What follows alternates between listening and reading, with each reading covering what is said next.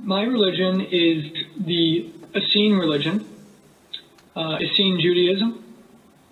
The roots of Essene Judaism go back all the way to approximately the 2nd century BC, is when we have the earliest records of a distinct group that resembles the Essene group.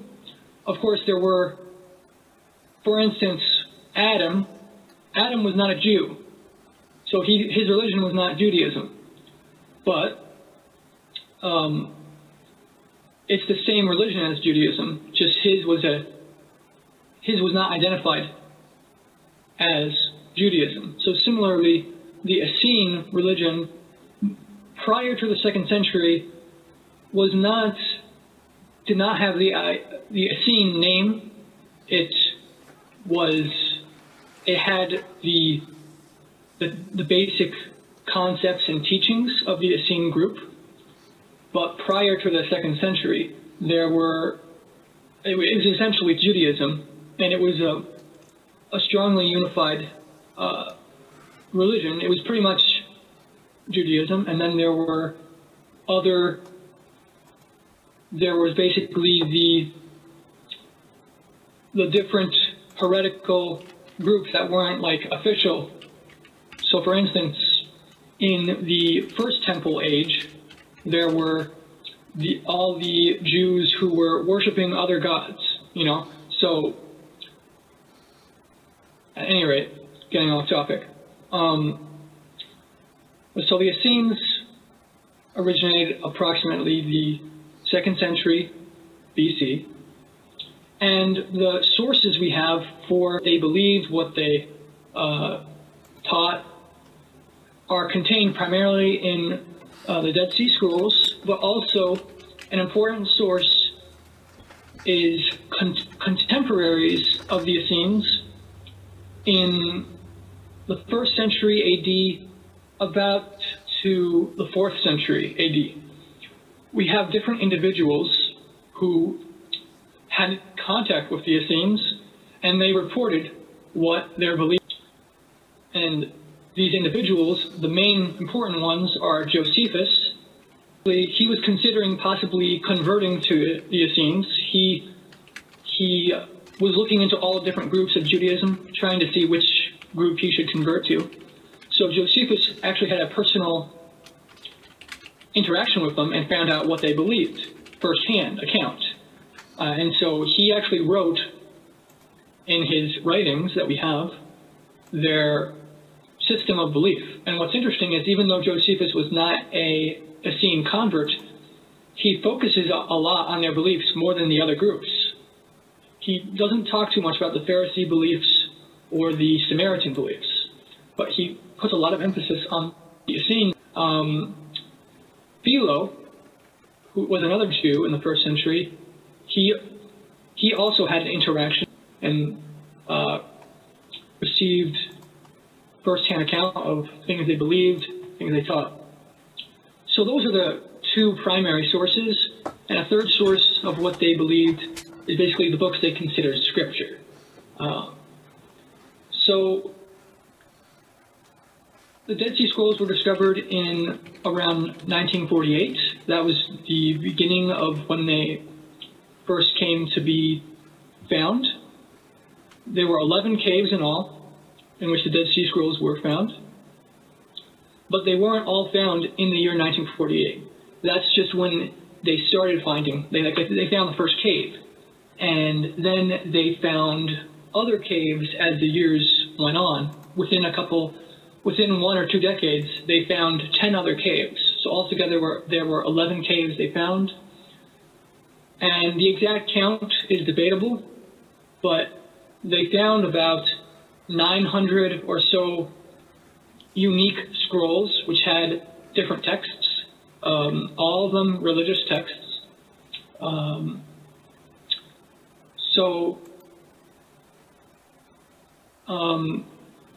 Let me see. Go back.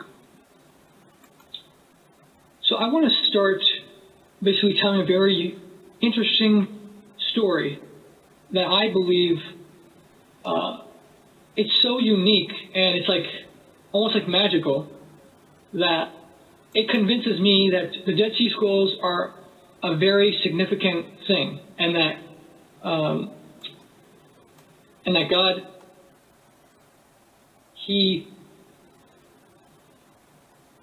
manipulated things in such a way so that the Dead Sea Scrolls would be found, and he wanted them to be found so that he could restore something that has been lost. He wants us to restore it, but he's not gonna force us to restore the truth. He wants us to do it, but he's giving us nudges and hints and he wants us to open our own eyes. He doesn't want to forcibly open our eyes. So I believe the Dead Sea Scrolls is proof. This story about the Dead Sea Scrolls that I'm about to tell is proof that the Dead Sea Scrolls are key to restoring the true religion. So when the Dead Sea Scrolls were found, how it was found, let me see, I wrote up a thing, which is a quotation from other writers, which gives a brief synopsis of the discovery of the Dead Sea Scrolls. So I'm just going to read that.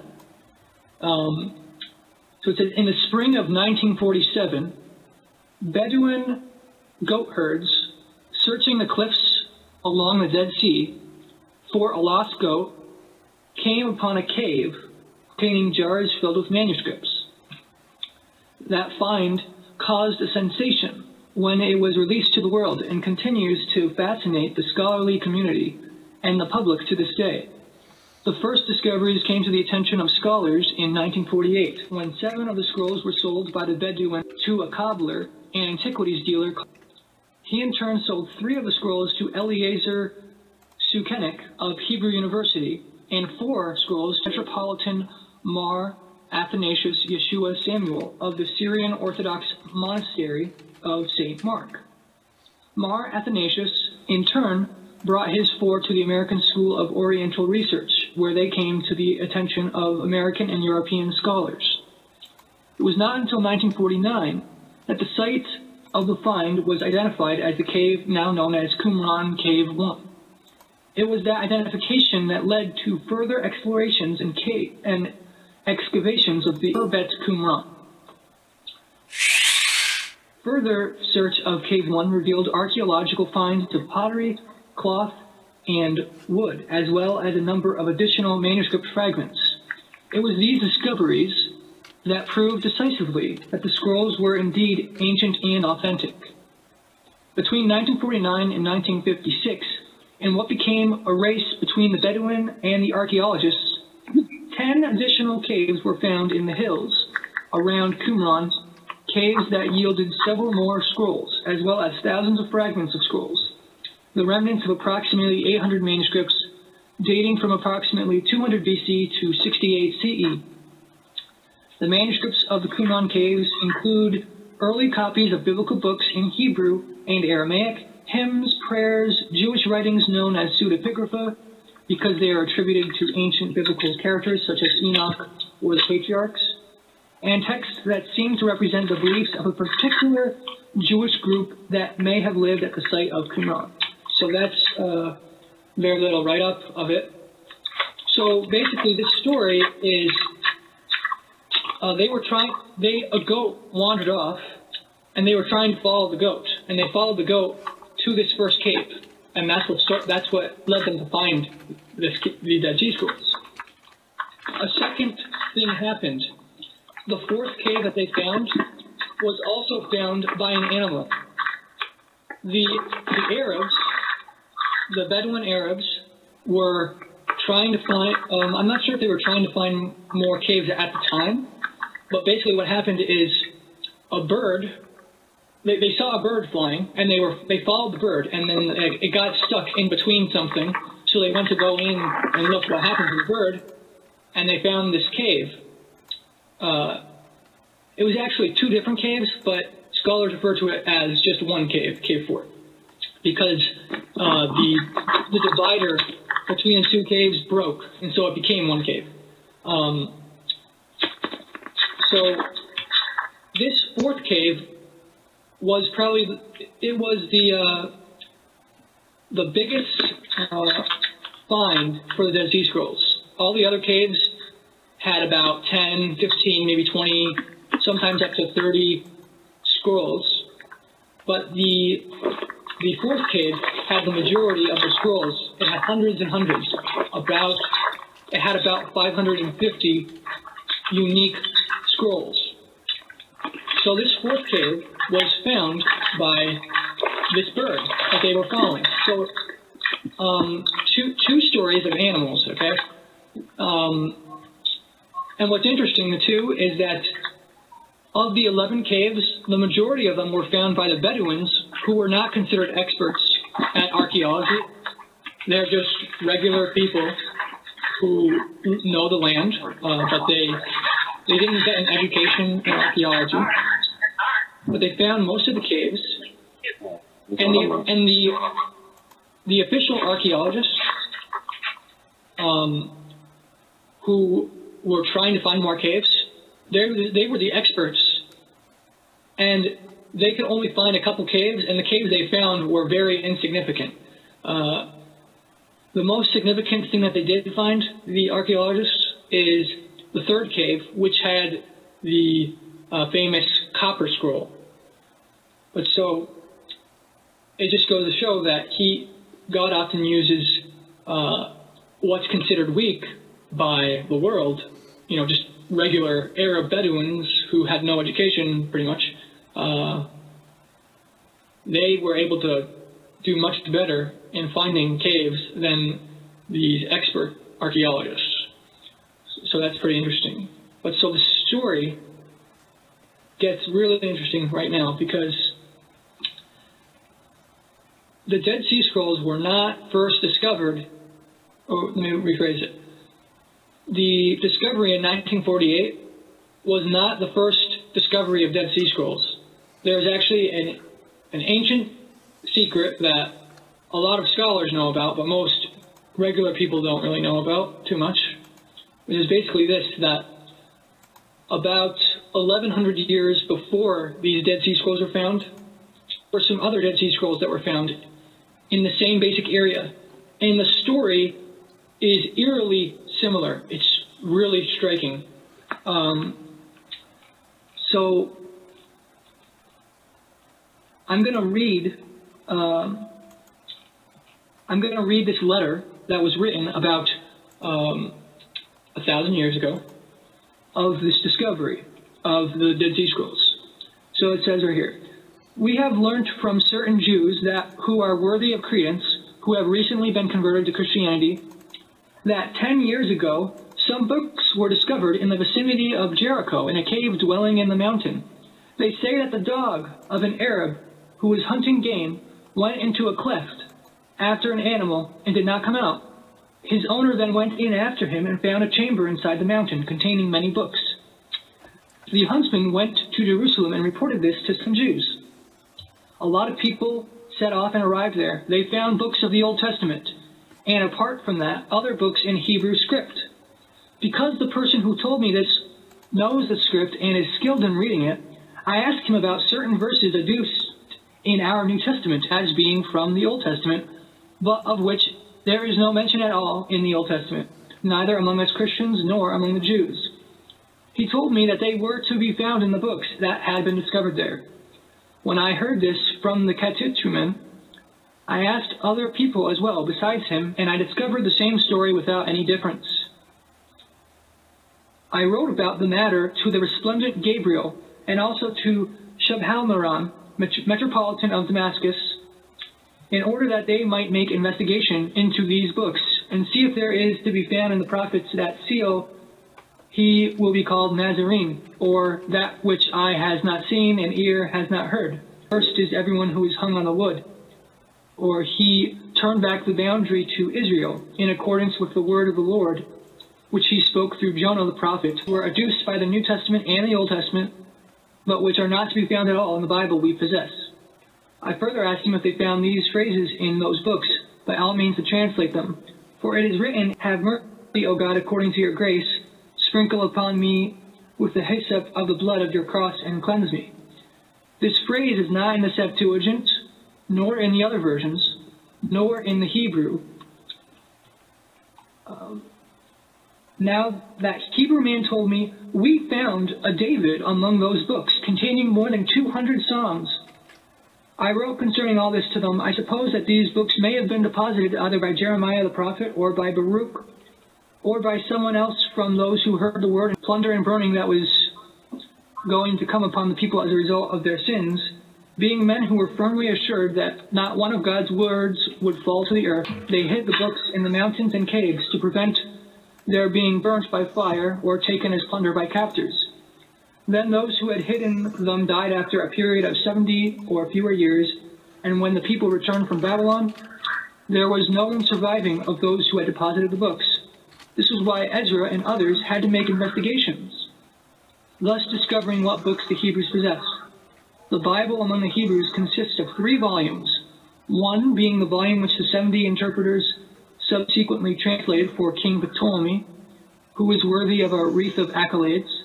Another was the volume from which others translated at a later time, while the third is preserved amongst them. If any of these phrases are to be found in the books, it will be evident that they are more reliable than the texts in currency among the Hebrews and among us. Although I wrote, I have received no answer from them on this matter. I have not got anyone sufficiently capable with me whom I can send. The matter has been like a burning fire in my heart, and it has set my bones alight. All right, so that's the letter. So the correspondence between the two stories couldn't be more striking, because here's why. In both accounts, an Arab Bedouin is searching after an animal that went astray. In both accounts, the animal leads the Arab Bedouin to the caves where the manuscripts are. In both, the Bedouin informs the Jews, and scholars travel en masse to the site. In both, the books were found in the same general vicinity, near Jericho, in the Dead Sea region. And in both accounts, influential leaders in the Syrian Orthodox Church are involved and greatly interested in the find and seek to get access to the books found. And in both, many apocryphal books as well as biblical books were found. And in both, more than 200 psalms attributed to David were found. In both are additional writings found in Hebrew, and in both are writings reflective of scriptures and readings of scripture which correspond greater with quotations of scripture in the New Testament and the Septuagint. And what's also interesting is the Syrian Orthodox Church is the only Christian group that in their version of the Book of Psalms, in some of their manuscripts, they have 4 extra psalms, Psalms 152 to 155. These very psalms that are only in the Syriac Bible were also found in the Dead Sea Scrolls in the 1948 discoveries. So these very psalms, found only in the Dead Sea Scrolls and in the Syriac Bible, this suggests that this discovery 1,000 years ago was the source of the Syrian Bible having these additional psalms in their Bible. And so it's like, what are the odds that the Syrian Orthodox would have these psalms in their Bible, and the Dead Sea Scrolls would have it in their Bible, and that this Dead Sea Scroll event happened 1,000 years ago, about the same time that the Syrian Bible started having these psalms? It all fits together. So this story, to me, convinces me that the Dead Sea Scrolls are crucial to restoring a true religion because of this story. Like, it's like identical story, and especially like the animals involved. So to me, the discovery of the Dead Sea Scrolls was not an accident, was not a coincidence, but it was a divinely inspired, divinely led event. If this is the case, then we should really be looking at the Dead Sea Scrolls and studying them and seeing how can we use these to restore the true faith. I also am going to mention some other things that are unique in regards to the first discovery of the Dead Sea Scrolls about 1,000 years ago.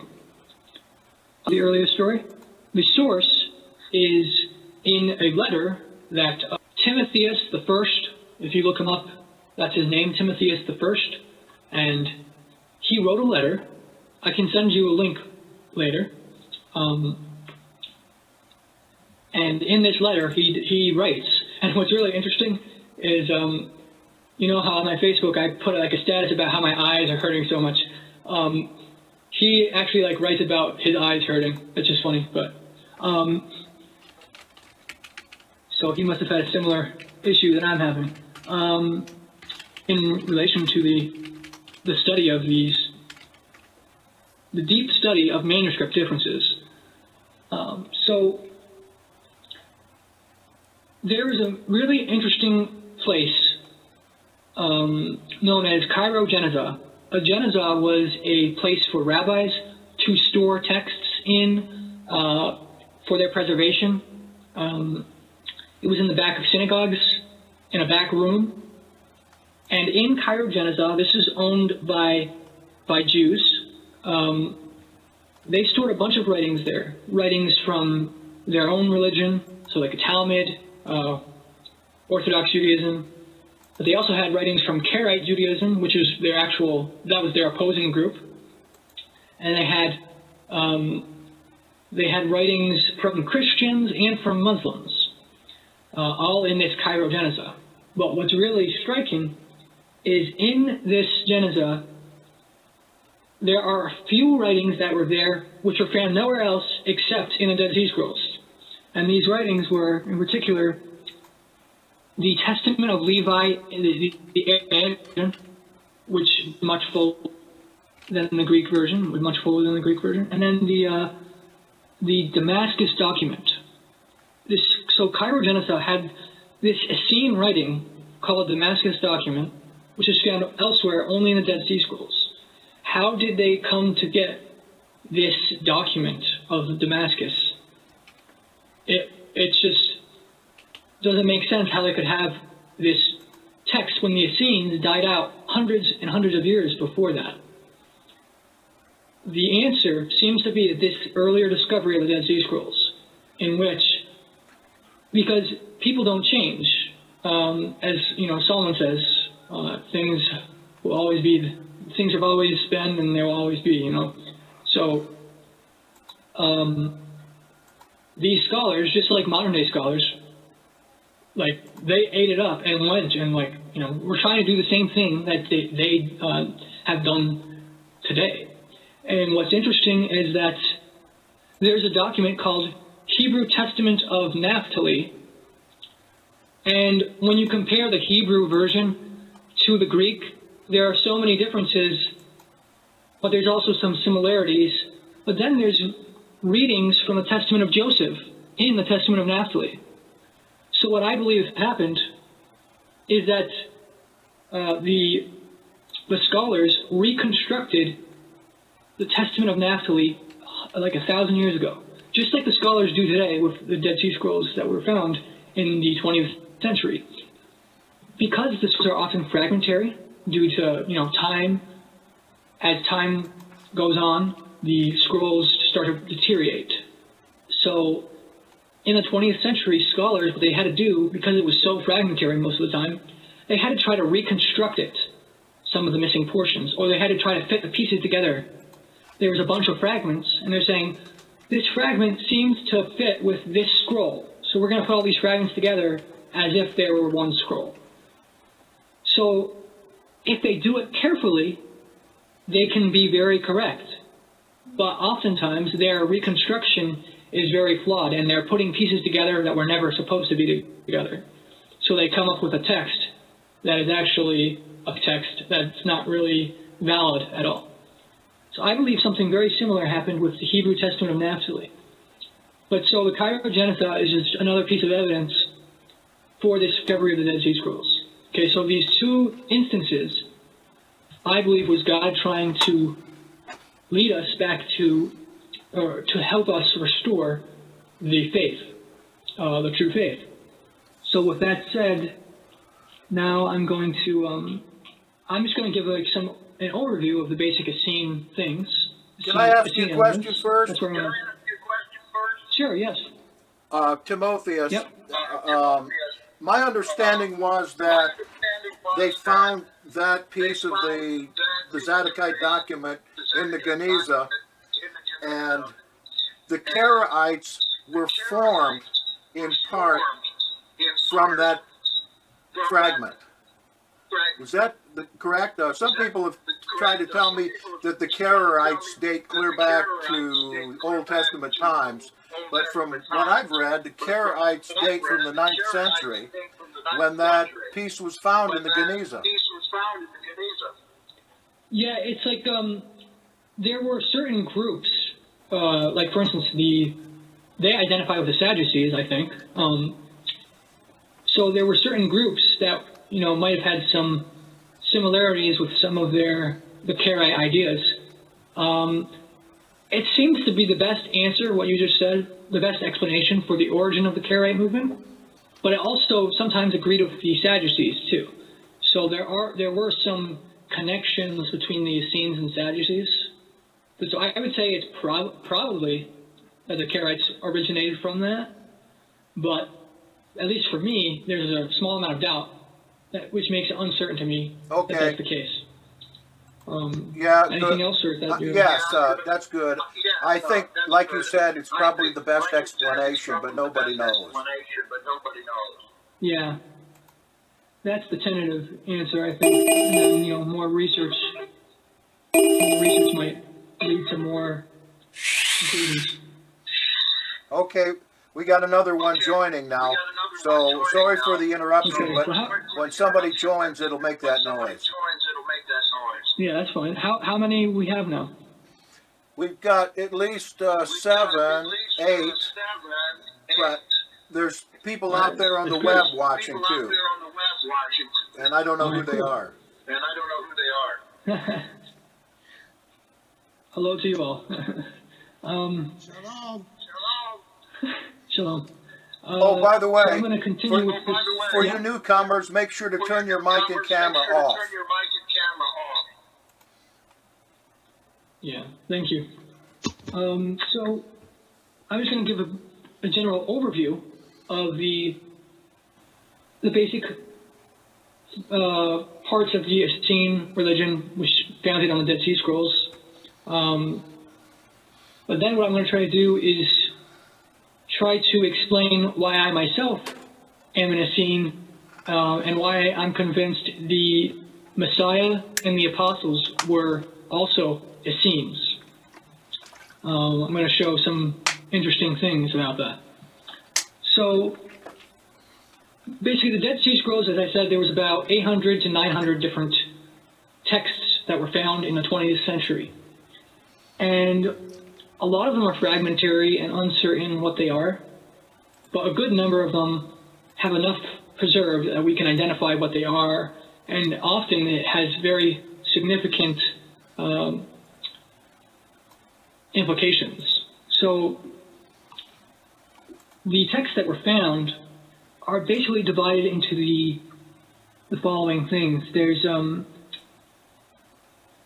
their version of the Law of Moses was very peculiar. It was much longer, different order often, but so they had a bunch of different manuscripts of the Law of Moses claiming to be written by Moses, which had extra commandments and a bunch of things. So that was a foundational thing of their religion. The different Torah. They also had a different book of Psalms. The book of Psalms was one of the most popular books in the Dead Sea Scrolls, and there was about 40 copies of the book of Psalms, most of them fragmentary. But a good number of those copies clearly represent a very different version of the book of Psalms. Basically, in this version that the Essenes had in the Dead Sea Scrolls, well, let me just say this. The Masoretic text, the regular version of the book of Psalms in most people's Bibles, you're going to see something in there when you look. If you look later, you'll see there are 5 different sections in the book of Psalms called, it calls it Book 1, Book 2, Book 3, Book 4, and Book 5 in Masoretic version and in most people's Bible versions of the Psalms, you'll see that. So in the Dead Sea Scrolls version, what we see is that the first 3 books of the Book of Psalms were mostly the same, with just slight differences. But then Book 4 was different, but still, for the majority of it, was the same. But there was enough differences to make it very unique. And but the last section, section 5, which is so Book 5, in the Dead Sea Scroll version of Psalms, it's like completely different. And when I say completely different, I mean this: the Book of Psalms in the Dead Sea Scrolls has all 150 Psalms. Well, not all of them were found in manuscript copies because of it being fragmentary, but we can assume, we have no reason to think otherwise, that any of the 150 Psalms were not in their version. But what the difference was is the Psalms in the latter half of the book were like rearranged in a very different order. And in addition, there were about 14 extra Psalms in their version of the Book of Psalms. So they had about 162 Psalms rather than 150 in their version of Book of Psalms.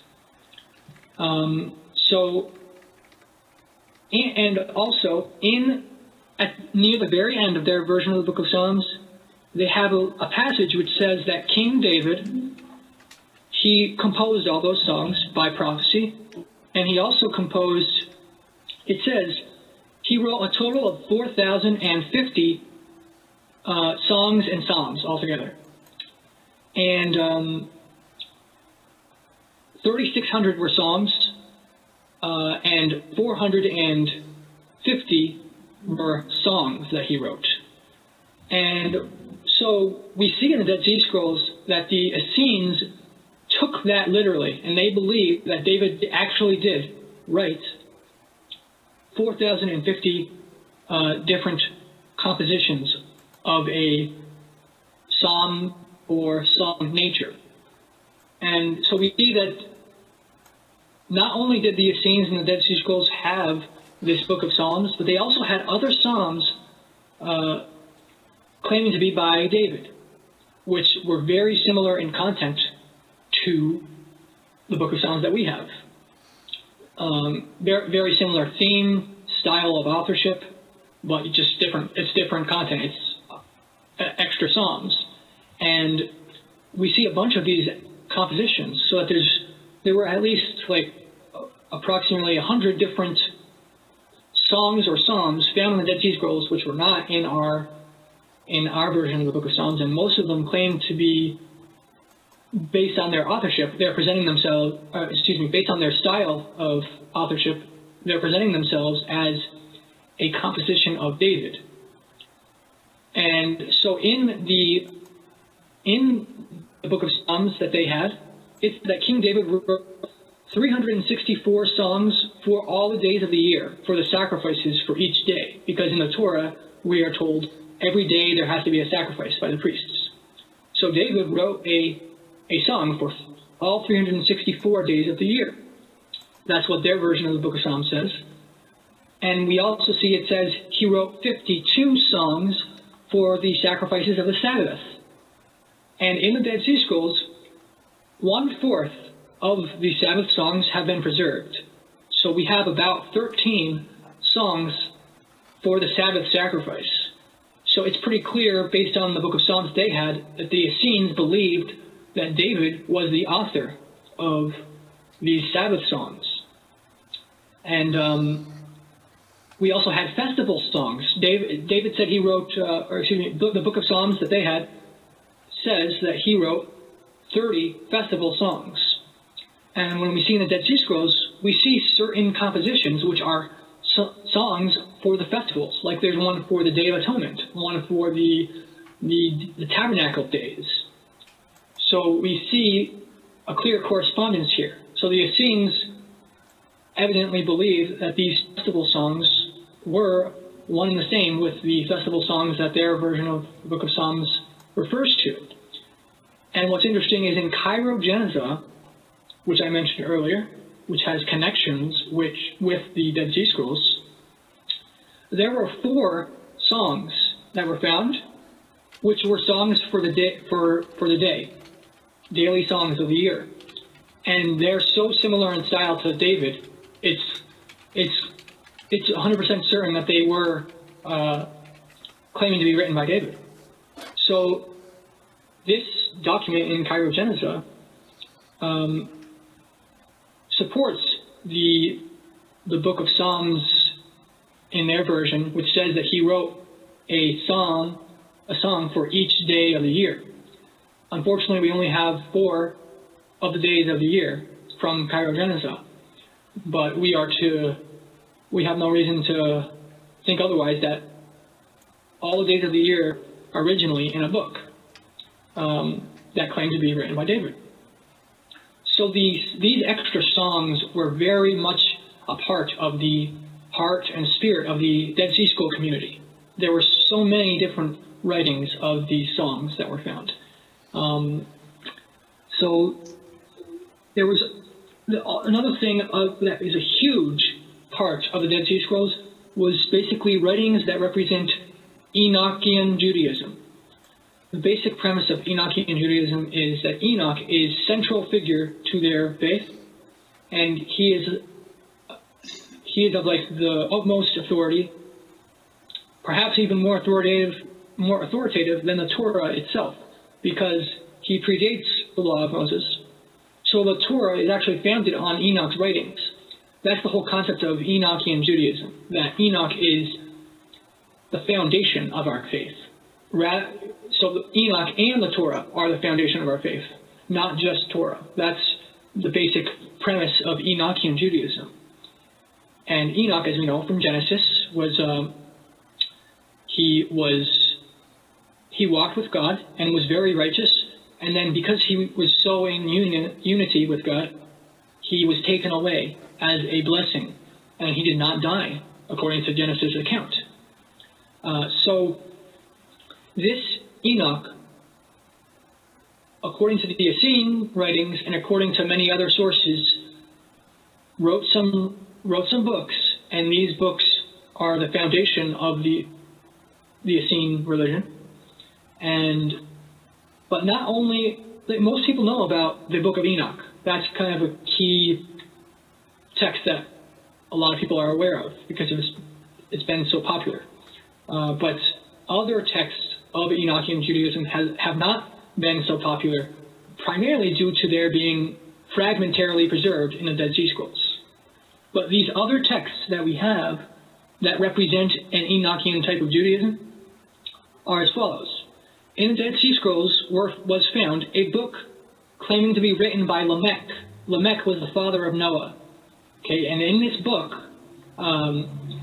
it is very similar to one of the last chapters of the Book of Enoch.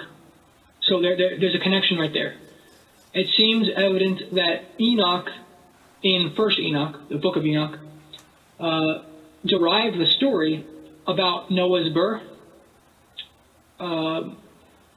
from the Book of Lamech, because the Book of Lamech gives much fuller details not discussed in the Book of Enoch, and it also represents it in the first-person account from Lamech's point of view. And Enoch features in the Book of Lamech. He writes some more prophecies and things like that. Unfortunately, it's very, as I said, very fragmentarily preserved. The Book of Lamech is included as a part of what scholars call the Genesis Apocryphon. Okay, another text in the Genesis Apocryphon is the Book of Noah. The Book of Noah, so it claims to be written by Noah. First-hand account says, "I, Noah," and what's very interesting is that it has intimate connections with the Book of Jubilees. Things found only in the Book of Jubilees are also found in the Book of Noah. So the evidence seems to indicate that Jubilees used the Book of Noah as a source. So we have a Book of Lamech and Book of Noah, and then another text in the Genesis Apocryphon was a Book of Abraham. This too has connections with the Book of Jubilees. So all this all of these texts are a unity, a textual unity, and it all represents the same type of Enochian Judaism type mentality. In the book of Abraham, it even mentions Enoch's books by name, and Abraham says that he taught the Egyptians wisdom from the books of Enoch. So you see, these texts that the Essenes had, it was all a unified theme of the Enoch teachings. There was, in Jubilees, we are told that Jacob wrote a book which had his own account of what happened in his life. Unfortunately, most of that book has not been found in any manuscripts. There are a few fragments in the Dead Sea Scrolls that might be from this book. And there's, for instance, the Ladder of Jacob is an apocryphal text that was preserved separately. That was probably part of the book of Jacob originally. But knowing the Essenes and the Dead Sea Scrolls, we can be confident that they did have a copy of the book of Jacob, because they had it of Abraham, Noah, Lamech, and it was all a unity, and it was in perfect correspondence with Jubilees, the narrative of Jubilees. And there are writings in the Dead Sea Scrolls which were written by the Essenes which cite Jubilees as an authority, a scriptural authority. So the fact that they considered Jubilees to be scripture means that they also they accepted everything it said, or at least they tried to, how they understood what it was trying to say. And so they obviously understood that Noah and Abraham and Lamech and Jacob actually wrote these apocryphal texts based on what Jubilees claims. And so that's the main text of Enochian Judaism. There were also, however, part of Enochian Judaism, but somewhat separated from the idea, was the Testament literature. The Testament literature was basically when the patriarchs were, basically, Abraham, Isaac, Jacob, and their 12 sons, when they were on their deathbed, they gave their last words, and a lot of their words were prophetic. We find in the Dead Sea Scrolls manuscripts of the Testament of Levi, the son of Jacob. We find Naphtali, the last words of Naphtali, son of Jacob. There are also fragments which may be from the Testament of Judah, but it's unclear because of how fragmentary it is.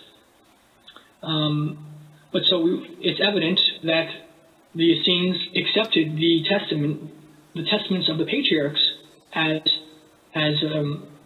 scripture, especially since they had Essene writings.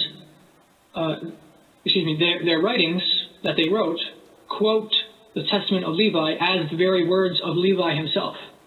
So they based on that, considered the testaments as truly written by the patriarchs. They also had in the Dead Sea Scrolls a testament of Amram and a testament of Kohath. Kohath was the son of Levi, and Amram was the son of Kohath and the father of Moses and Aaron. So they had the testaments of these individuals. There was also writings which have more stories about Moses and Joshua. So there was a Joshua apocryphon that they had in the Dead Sea Scrolls, and also there were some extra writings that they had about Moses. So that's primarily the Enochian Judaism concept that the Dead Sea Scrolls teaches, and the Essenes, that was part of their faith. Next, which is connected to is the calendar text. Basically, in the calendar, they had a bunch of scrolls which present a peculiar calendar for the observance of the festivals, the Sabbaths, and they had in their writings both a solar calendar and a lunar calendar.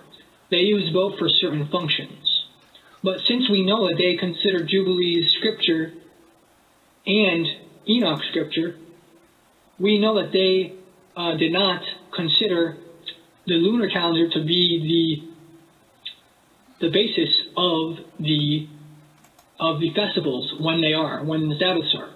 We even, as I mentioned earlier, the Sabbath songs of David.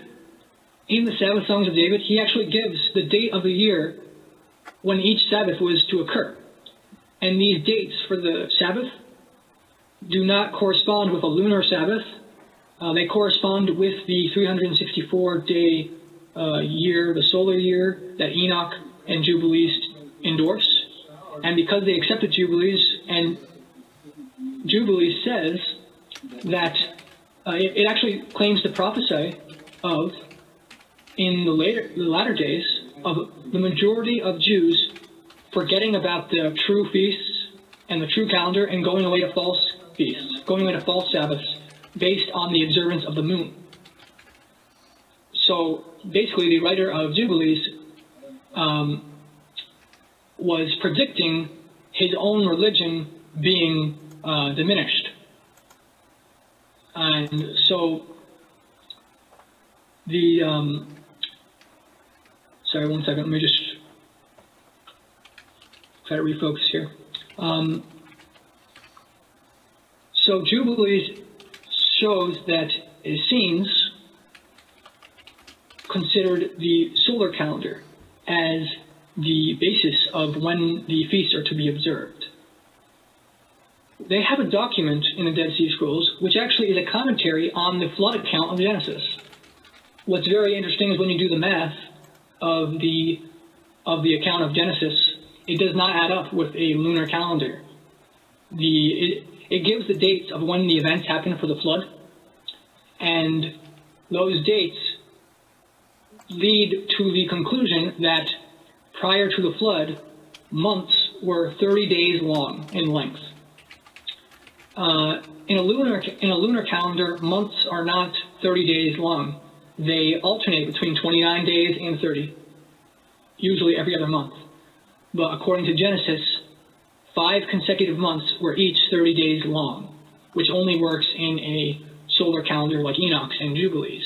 So the Essenes actually have a commentary on the Genesis account, which basically does the math for you and tells you on which day what happened and what day of the week it was. And so when we look at all the writings of the calendar texts in the Essene writings, it becomes clear that they absolutely did not consider the moon to be the main basis of the observance. They did utilize it somewhat because they have cycles of the moon. They have it written down of keeping the year intact through synchronization between the solar and the lunar year.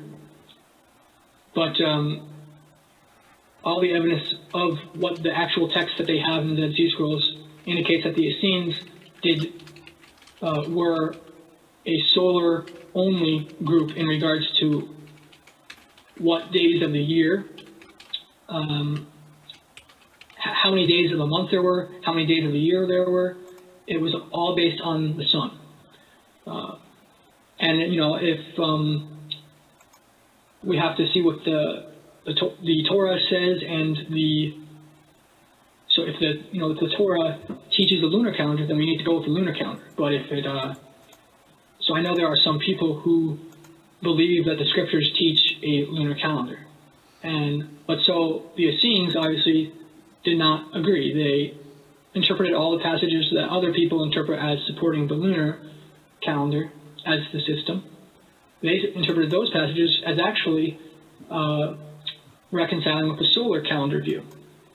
But so there's a lot of other writings too that just match up with the solar calendar. For instance, in Revelation in the New Testament, it mentions that there are 42 months, and then it tells how many days those are, and it's 1,260 days. Now when you do the math, 1,260 days divided by 42 months, that is that is 48 consecutive months, all 30 days long in length, which is impossible in a lunar calendar. So there's a lot of sources that point to the solar calendar being the correct. But anyway, that's the Essene viewpoint. Let's see here. They also had there were apocryphal prophets, writings of the claiming to be by the prophets, and a lot of them are unidentified because of how fragmentary they are. But the ones we can identify, there are writings from them claiming to be by Jeremiah, by Ezekiel, and either by Daniel or Habakkuk. It's unclear. But so there was like a book of prophecy about Daniel, either claiming to be written by Daniel or by Habakkuk. And there seems to have been a writing by Samuel in the Dead Sea Scrolls. And so there were many prophetic texts that they had, but most of them are fragmentary, unfortunately. But so that was prophecy was a huge part of their faith, because according to Josephus, he taught that prophecy had ceased among the Pharisees, but that the Essenes still had the gift of prophecy, even after the Pharisees lost it. And so prophecy was a very prominent part of their religion, according to the Dead Sea Scrolls and according to Josephus's independent testimony. So basically, the Essenes were like the Pentecostal version of Judaism, except not as crazy as the Pentecostals. So then there was Essene literature. This literature is unique in Dead Sea Scrolls in that these were writings by the Essenes themselves. So they weren't texts that the Essenes preserved from their forefathers. They were writings that they invented, that they knew was from their own ideas, because as I said, they considered themselves prophets, and they were regarded as prophets by according to Josephus, pagans considered them prophets because their predictions would be correct in a way that was unbelievable. So that would convince a lot of some of the Greeks who had authority over them in the 2nd century. So these writings were authored by the Essenes, and these are the main ones in particular. They had something called a pesher. That's what scholars refer to it as. It's a Hebrew word, and pesher basically means interpretation. But the way it's used in the Bible seems to be more like an inspired interpretation or an authoritative interpretation. In the book of Daniel, for instance, when Daniel is interpreting the dreams of Nebuchadnezzar, it uses this word pesher to basically mean the true interpretation. So these writings that they had, the pesher, was designed to give the true interpretation of certain scriptures. Based on what we have, it seems that they only authored pesher documents on the scrolls that everyone accepted, the books that everyone accepted. So the regular Old Testament. So that would be the minor prophets, Hosea all the way to Malachi, and also Isaiah and some of the other prophets, and the book of Psalms. We have in the Dead Sea Scrolls, we have a pesher of Habakkuk, we have a pesher of Zephaniah, we have one for Hosea, we have one for Isaiah, and there might be one for Micah. It's uncertain. But so there were a lot of peshers that they had, which in these texts, they try to apply those texts to their own lives and into their history. So that's the pesher. That's a source for some of our understanding of who the Essenes were historically as a group. There was also a text called the War Scroll. The War Scroll claims to be a revelation of a final war in the last days, which is supposed to be fought by all of Israel who are faithful. And this war, we have detailed instructions of how to fight it. This war has not happened yet, but according to the Essene faith, it is supposed to happen. It has to happen because it's prophecy, and it's also presented to us as actual commandments. So it gives a bunch of commandments of how to fight this war. It's going to be a 40-year-long war. So as part of my faith, of the Essene faith, I believe that there is going to eventually be a 40-year war involving most of the world, and it's going to be fought according to these regulations that the War Scroll has. So that's the perspective of the Essenes. They had an eschatological emphasis. They believed that they were in the last days, and that so that was very much a big part of their faith as well. And then the final part of their writings, their own writings, were basically writings of their covenant. They believed that they were in the new covenant, and there are several writings. There's Damascus document, which I mentioned earlier, which was found in Cairo Genesis.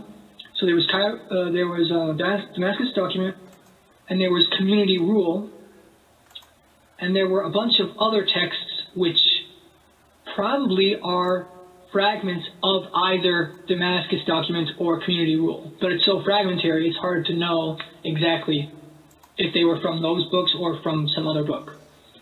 But so they had these extra writings they wrote gives basically their beliefs of what the new covenant requires. It has some extra commandments that are not in the law of Moses, and it has a bunch of, so these documents, it represents what they call, in their own words, they call it the new covenant, and they give their own interpretation of the law, and so they have a very peculiar presentation of their understanding of the law, and it very often differs from the Pharisees' interpretation. And so now I'm going to list some of the things that were found in the Dead Sea Scrolls. They had what's known as phylacteries and mezuzah, which these are basically, it's an interpretation of the book of Deuteronomy and the book of Exodus, which says, bind the words to your forehead and to your arm. The Pharisees took this literally, and the Essenes also took this literally, because we have in the Dead Sea Scrolls these very items, and these items, we know that these were by the Essenes, and here's how we know, because according to the Pharisee concept of the phylacteries, you have to put, according to the concept, to put some words inside the box. But the words that the Pharisees say are not the words that are found in the Dead Sea Scrolls. The words that are found in the Dead Sea Scrolls are very different. It's much lengthier than what the Pharisees said are to be in the phylacteries. So we know that these were not, they did not have these phylacteries as like preserving the Pharisee things, but these were actually their own ones, because it reflects a peculiar type. So in the Dead Sea Scrolls we have writings in Hebrew, Aramaic, and a few in Greek, which shows that they had a lot of proficiency with different languages. But the Dead Sea Scrolls are very significant in regards to linguistic study of scholars, because before the Dead Sea Scrolls were discovered, it was basically assumed that Hebrew was a dead language in the 1st century. So there was pretty much no debate about whether or not Messiah spoke Hebrew or Aramaic. They pretty much all believed it was Aramaic. Of course it was Aramaic. That was, Hebrew died out. That was what scholars believed. But when the Dead Sea Scrolls were discovered, that assumption changed and challenged that idea. So now it's generally believed by scholars that Hebrew did not die out, but it was still very active, although there was a very strong presence of Aramaic. Oh, and they also had Paleo-Hebrew, which is a certain type of script. Like, so in English, we have regular writing, then we have cursive. It's similar in that type of sense. So we have the regular Hebrew that we're familiar with, but then we have a older type of Hebrew, which scholars refer to as Paleo-Hebrew. It's the original script of what Hebrew actually looked like. So this was the Hebrew that Moses saw when he was writing the Torah. So the Paleo-Hebrew that they have in the Dead Sea Scrolls, it's pretty much only used for writing which are ancient. So basically writing, the ones we have in Paleo-Hebrew, we have it of Job, of the books of the Torah, and we have it of Joshua. So we have indications of Paleo-Hebrew being reserved for the most ancient and authoritative books. And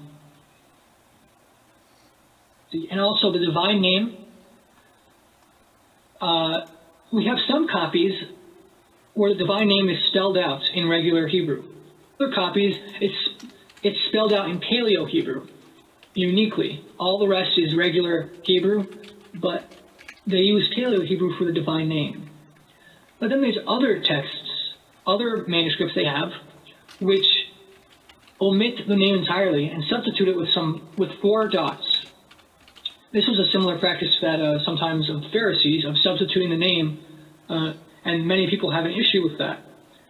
But according to the Essene understanding, the divine name is holy. We are to use it, including with those with outsiders, but we are to protect it as well. We're not to just rashly use it.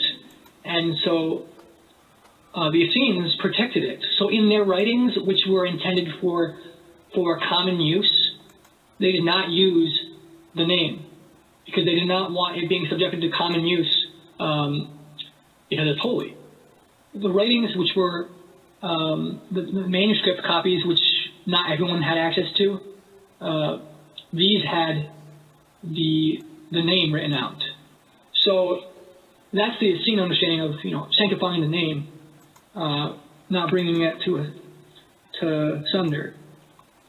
Now I'm gonna just mention the basic ideas of the Essenes. So basically the origin of the Essenes, as I mentioned earlier, was approximately 2nd century BC. It derived from the Maccabean incident of what happened was... Yeah? Hey, sorry to break in here in the middle of your discourse. I'm going to have to roll off myself here in a couple minutes. But I wanted to know if you're going to accept questions possibly tomorrow, maybe on a Facebook post or something. I only really had one question, and it's something I don't know if it's going to be. It's not anything related to the manuscripts themselves or anything like that. It's more related to the practical aspects of all of it and how we apply some of the stuff to our life. In other words, what would a person who observes Torah as people understand it now, the Masoretic Torah, as you're calling it, have indifference or whatever to the Essene faith in that sense. Where are we? Can you repeat the question? Yeah, everyone else hearing an echo? Yeah, one sec. Jackson, you want to interrupt? No, we've been Israel wants to interrupt. Oh, sorry. This is not a time for questions and answers. One has so, the floor. Yeah, please keep your questions for later. Yeah, all right, good call. As I said, David, my intention was to ask him if he would be willing to accept questions later on a post. All I need is a yes or no to that. Okay. Yeah, of course. Yeah, definitely. We didn't know how much time we were going to have today, and depending on the interest, we would have we would have more talk, but definitely at the very least, a post, or various posts, and just, any questions are welcome. So, yeah. Okay. Thank you. Yep, shalom. All right, so basically the Essene movement originated from the conflict in the 2nd century when Antiochus rose up, and most of you were probably familiar with the story where he tried to eradicate Judaism, and basically whoever refused to abandon Judaism, he tortured brutally and tried to kill them, and he killed a lot of people who were trying to keep Torah. You know, a lot of us would be dead right now, or we would be apostates if we had an Antiochus today. So we are actually very lucky, even though the world is pretty horrible. It's nothing like it was in the time of Antiochus, where it was so much persecution. They actually died for their faith. God always, like, according to the book of Esther, he raises people up to try to save, he raises someone to save his people, because he made a promise to Israel that they would not be eradicated. So he raised up the Maccabees, and they basically restored Israel and purified the temple. And so it is my understanding, based on my study of the history and the Dead Sea Scrolls, that the actual Maccabees themselves were the Essene founders. So Jonathan and Judas Maccabee and these people, basically they went into the wilderness to renew the covenant. So they made a new covenant because they were being persecuted. And so that was the basic idea. They fled into the wilderness, and a bunch of people came to them because they didn't want to die, but they wanted to keep Torah. So even in that time, Pharisees, they didn't identify as Pharisee at the time, but they joined with the Essene people, with the Maccabees, because they didn't want to die, and they united together for a common purpose of protecting Torah.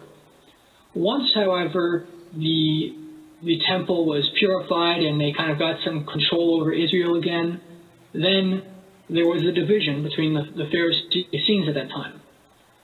The Essenes derived from that movement, and they remained in that wilderness area, their base, where they fled to.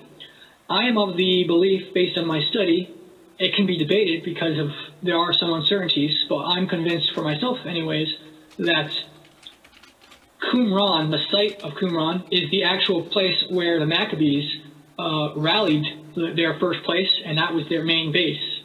And so the Essenes, after the Maccabees broke up, the Essenes continued to preserve what the Maccabees tried to restore, that faith. And they considered themselves the one true group, because early, according to their texts in the Dead Sea Scrolls, like the Testament of Levi and the Book of Enoch, those texts say that the priesthood failed and got corrupted and was no longer legitimate near the end of the 2nd century BC.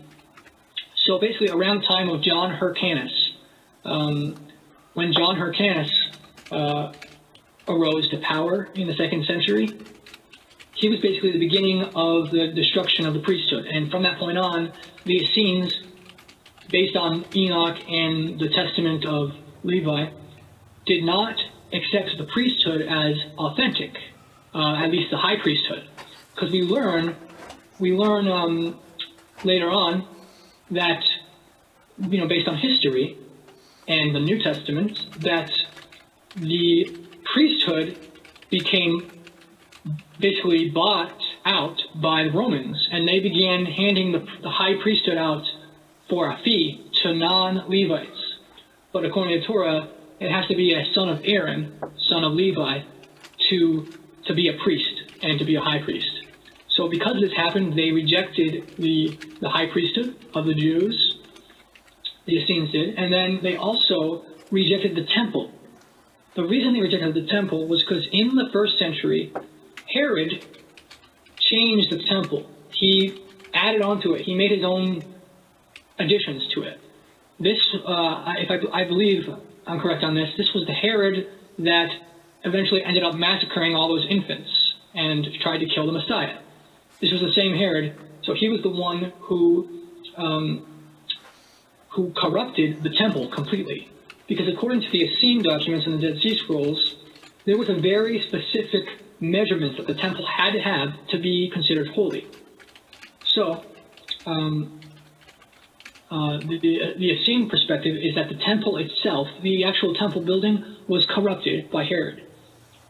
However, they still wanted to go to Jerusalem, into the courtyards, to worship there and offer sacrifices, because that's what the command is, to offer in Jerusalem at the altar.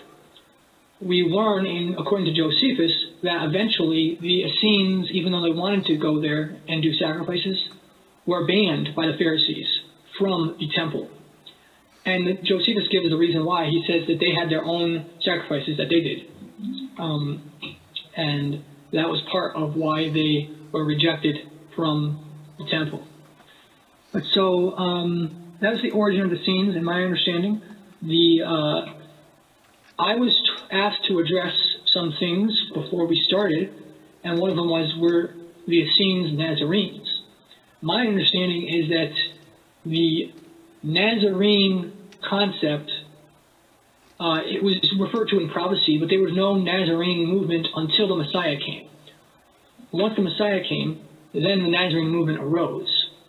The Essenes, who were convinced that the Messiah was son of Mary, that he truly was Messiah, they became Nazarenes. But not all the Essenes converted to the Messiah. So those ones who did not convert, who did not become Nazarenes.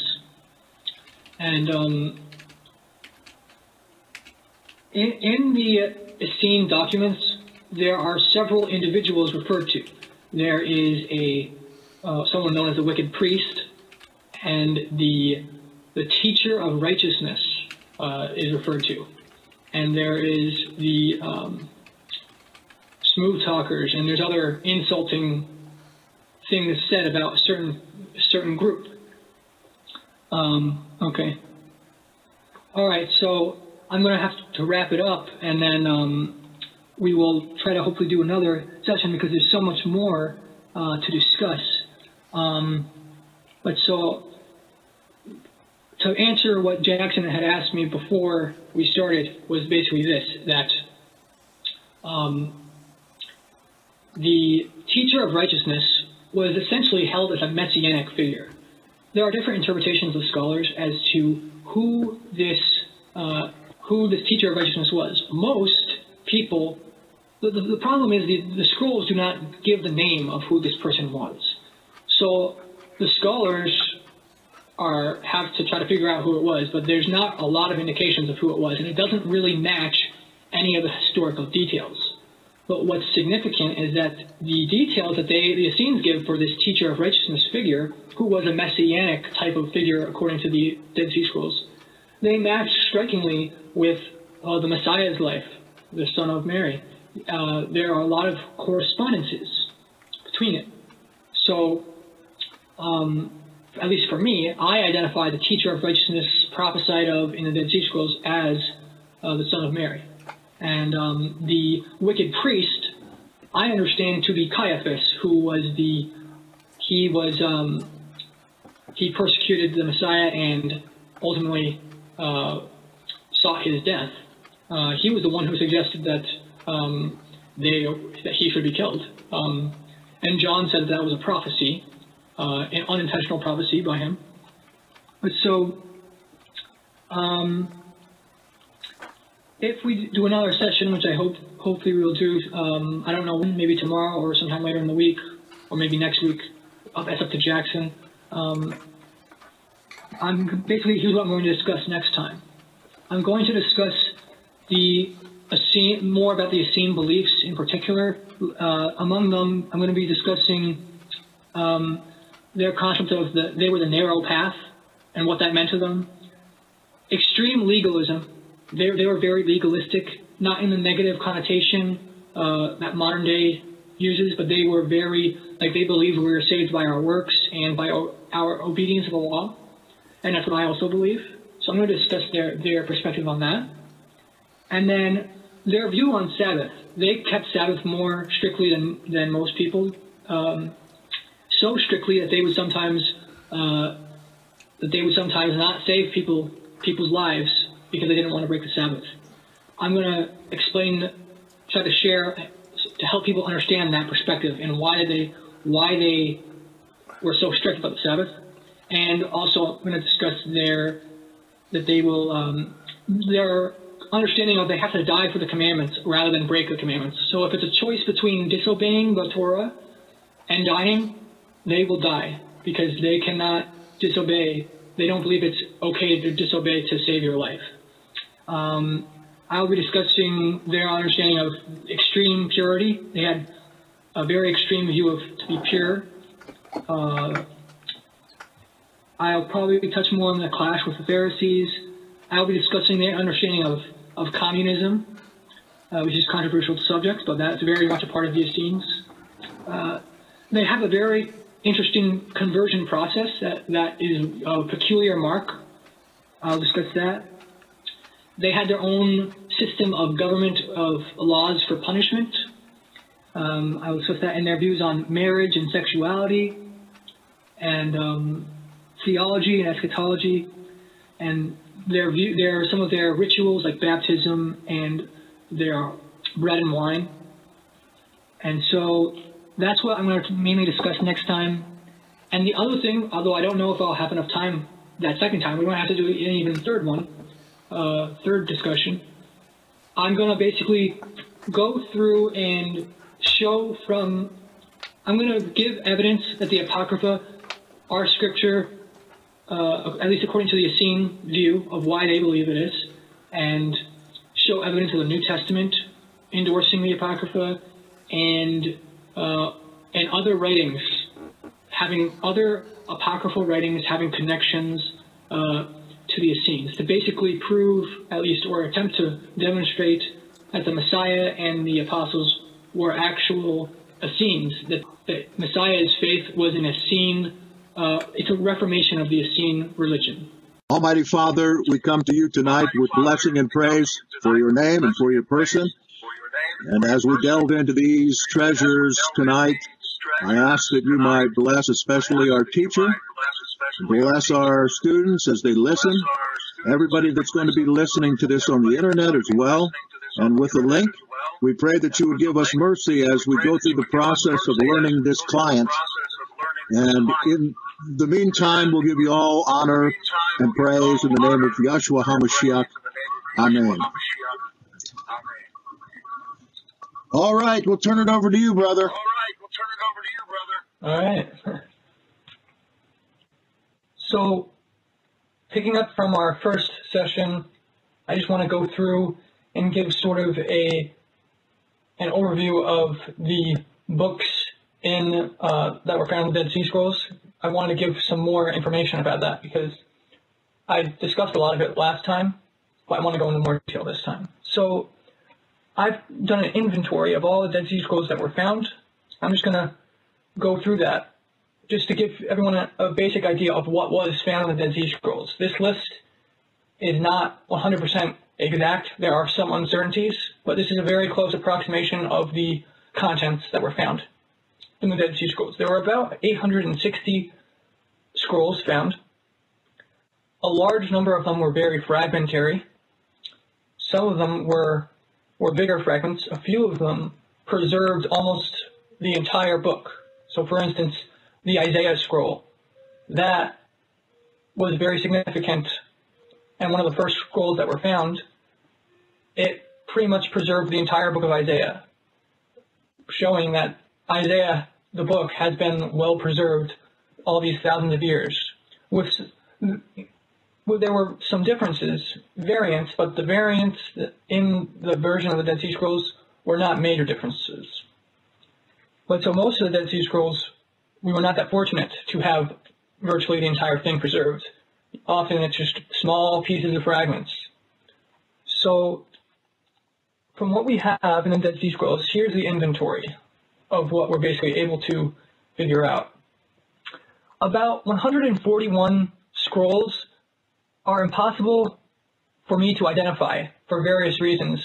Mainly, the fragments are so small that the scholars didn't even bother to publish them in accessible versions and translations, because that's how the fragment, like it might contain a letter or something in the fragment. So the scholars have identified about 141 different, what they believe are different scrolls, which essentially are impossible for us to identify. There are 81 scrolls which contain texts that are currently from currently unidentified books.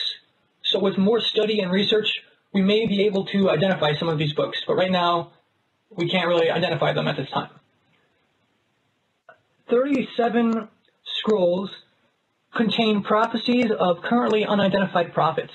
So they are presented as prophecies from certain individuals, and we don't know who these prophecies are attributed to. With more research and study, we may be able to narrow down the possibilities. Now we have 31 phylacteries and tefillin that were found. I mentioned this in the first session that we did. These were the binding the commandments to your arm and your forehead. 31 of those were found in the Dead Sea Scrolls. Then we have about 29 copies of the Book of Deuteronomy. We also have 29 copies of the Book of Psalms. And we have 29 scrolls containing other apocryphal psalms claiming to be or presenting themselves as from David. We have 23 copies of Exodus that were found in the Dead Sea Scrolls. 22 scrolls containing the Essenes' beliefs about various interpretation of the law of Moses. 20 copies of Genesis were found. 18 copies of the book of Isaiah. 17 copies of the book of Leviticus. 16 copies of the book of Jubilees. And they found 15 copies of Damascus document. This was a text written by the Essenes. 14 copies approximately of community rule. This was another foundational text by the Essenes. 14 scrolls were found which contain the calendar of the priests. So it's a priestly calendar listing the priest cycles and corresponding them with the calendar that the Essenes used. So we have 14 scrolls containing that kind of information. Then we have 14 scrolls containing apocryphal wisdom. So it's various wisdom similar to Solomon, but we don't know who these words of wisdom are attributed to. It could be Solomon or it could be some other unknown sage. But so we have 14 scrolls containing different wisdom words. We have 13 copies of the book of Enoch. We have 10 copies of the temple scroll, which is a version of the book of Deuteronomy. We have 10 copies of and 10 of David. 10 copies of the 12 prophets. We have 9 copies of the Book of Giants and 9 of Apocryphon of Jeremiah. We have 8 copies of the War Scroll and 8 of the Thanksgiving Psalms of David. 8 copies of the 12 prophets and 8 copies of Daniel. They found 8 mezuzahs. Those are similar to the phylacteries I mentioned, except those you were to hang on the walls of your dwelling places. So we found 8 of those in the Dead Sea Scrolls. 8 scrolls were found containing commentary on the book of Genesis. There were 7 copies of the Testaments of the 12 Patriarchs found. 7 copies of the Book of Instructional Wisdom. That's what scholars refer to it as.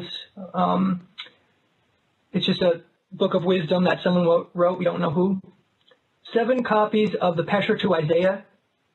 There were 7 copies of an Apocryphon about Daniel. 7 copies of an Apocryphon of Joshua. 7 copies of Community Blessings and Prayers. 6 copies of a prophecy about New Jerusalem. 6 copies of the book of Ezekiel. 6 scrolls containing Moses Apocrypha, so extra stories about Moses. 6 copies of the book of Job. 5 copies of the Testament of Amram. 5 copies of an Apocryphon of Ezekiel. 5 copies of 1st and 2nd Samuel. 5 copies of Tobit.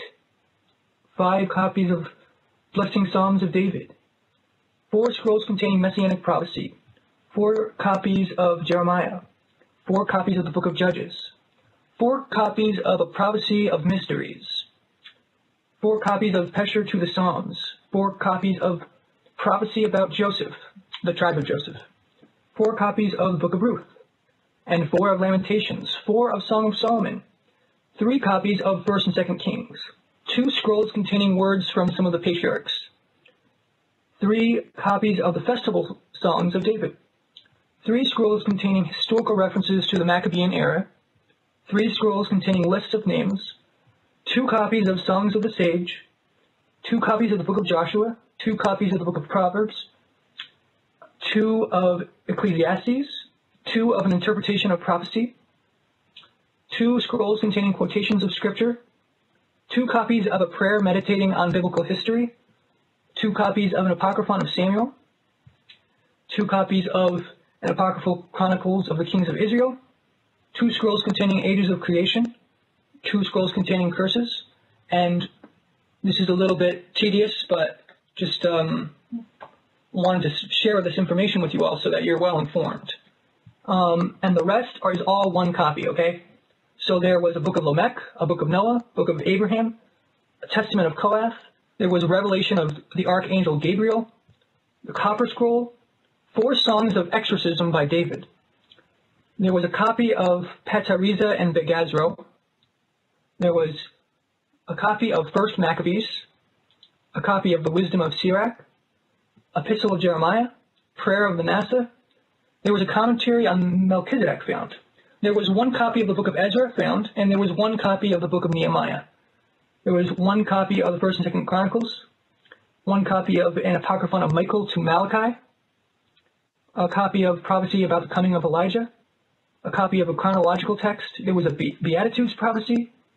There was a 2 ways text, a prophecy about the judges, 1 of an unknown seer. There's 3 more left. 1 of a parable text, 1 of a blessing text, and 1 of a liturgy office. So the list is very long, but it just shows you how rich the literature of the Dead Sea Scrolls was and how many books that they treasured. What's also very significant about this list is that a lot of their books, they had way more copies of it than some of the biblical books. The scholars tend to agree that the more copies they had, the more the community there revered the text. So when we see that the Torah, the Law of Moses, and the Book of Psalms and Isaiah are very high on the list. They had a lot of copies of it.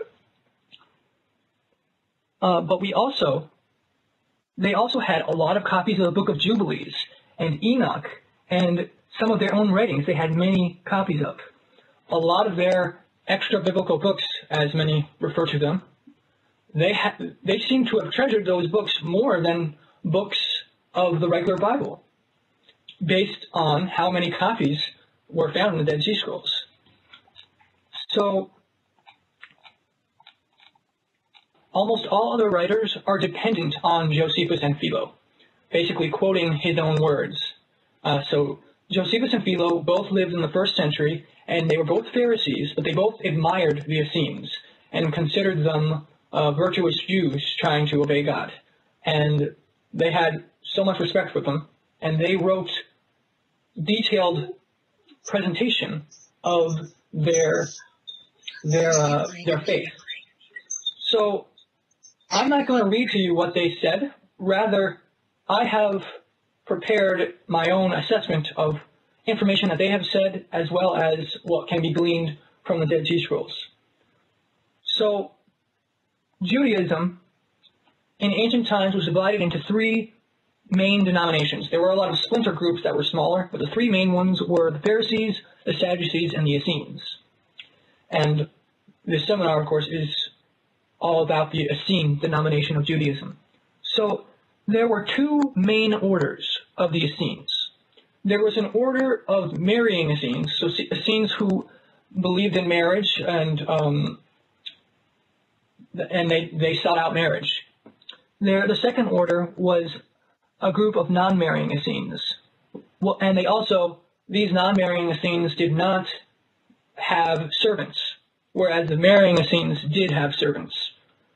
Now, what we're told by these writers is that, Josephus and Philo, that is, we're told that they did not condemn marriage altogether, but they, for themselves, the order of the Essenes that did not marry, they did not want to get married for their own reasons. And there was, so for those who did not want to get married, there was about 4,000 of them.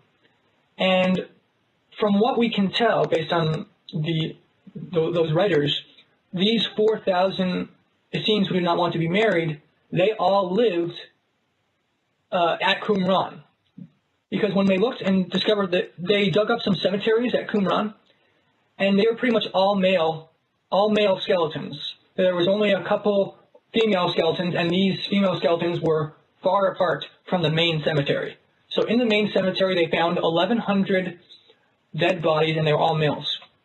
So this indicates that the people who were living there were a all-male society. But their writings that they have do not command people to be celibate. So we know that the Essenes at large were not against marriage, but the Essenes valued the celibate life. There was a third order of Essenes, and this was the group known as the Therapeutai. And Philo mentions the Therapeutai, and Eusebius, the church father, quotes from Philo, and the Therapeutai, basically, they were all about a higher devotion to God, similar to the Nazarites, voluntarily cutting off things that they didn't have to, and this made themselves more holy. So this third group was basically the origin of what is known in Christianity as monks. So the Essenes are the origin of this monks order. And what's very interesting is Eusebius, the church father, he was convinced that these Therapeutai were Christians. And why was he convinced? He says in his book, he says, because everything Philo says about these Therapeutai, to this day, our monks do everything to the exact detail of Philo's description. So this is a major connection between Christianity and the Essenes, for the Therapeutai were, as far as we can tell based on what Philo said, they were an Essene order. So this is one of the many connections between Essenes and Christianity. Now, the origin of the Essene movement was basically this. In the 2nd century, when everything went down with Antiochus, the enemy of all Jews, there were many who were repenting and wanted to restore the Torah. The ones who were the most righteous of these who wanted to restore the Torah, these became the founders of the Essene movement. Now, what happened is they fled from the main cities to the wilderness to seek refuge for themselves from Antiochus's people. And that was where they started with their base, to protect and save and restore Israel. Now, in this wilderness place, after the Pharisees broke up with them, the Essenes established a new covenant. Now, this place, some scholars debate this, but this Qumran seems to be the place that their documents refer to as Damascus. So this place was formerly known by the name of Damascus, the city of Damascus. Now it's known as Qumran. So they established a new covenant in the city of Damascus. And what's very interesting and significant is, in their own writings, they say they went into the wilderness in order to prepare the way of the Lord, which is exactly what John the Baptist is described as doing in the New Testament. There are many people who are convinced, many scholars who are convinced that John the Baptist was an Essene. There's a lot of connections, especially the emphasis on baptism and his peculiar theology, and his clash with the Pharisees. There's a lot of things that scholars connect with that.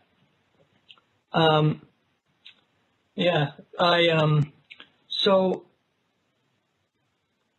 let's see. So what's very possible, and seems to be the case, is that John the Baptist started out in the scene, and that's where he inherited the idea of preparing the way of the Lord. So what's interesting, though, is that it's much more difficult for people to come to the conclusion that the Messiah, son of Mary, was an Essene. However, it's much easier for people to come to the conclusion in regards to John the Baptist, even though there is much more evidence connecting the Messiah, son of Mary, to the Essenes than there is for John the Baptist. But because Yeshua is a more controversial figure, people don't want to label him as coming from a particular group, because then that means they have to change some of their ideas. But so what I'm going to try to show in this and in future, if we do future sessions, I'm going to try to show convincingly that the Messiah was an Essene, and that his religion that he gave to the apostles was in effect the same religion as the Essenes. It was just a slight reformation of it.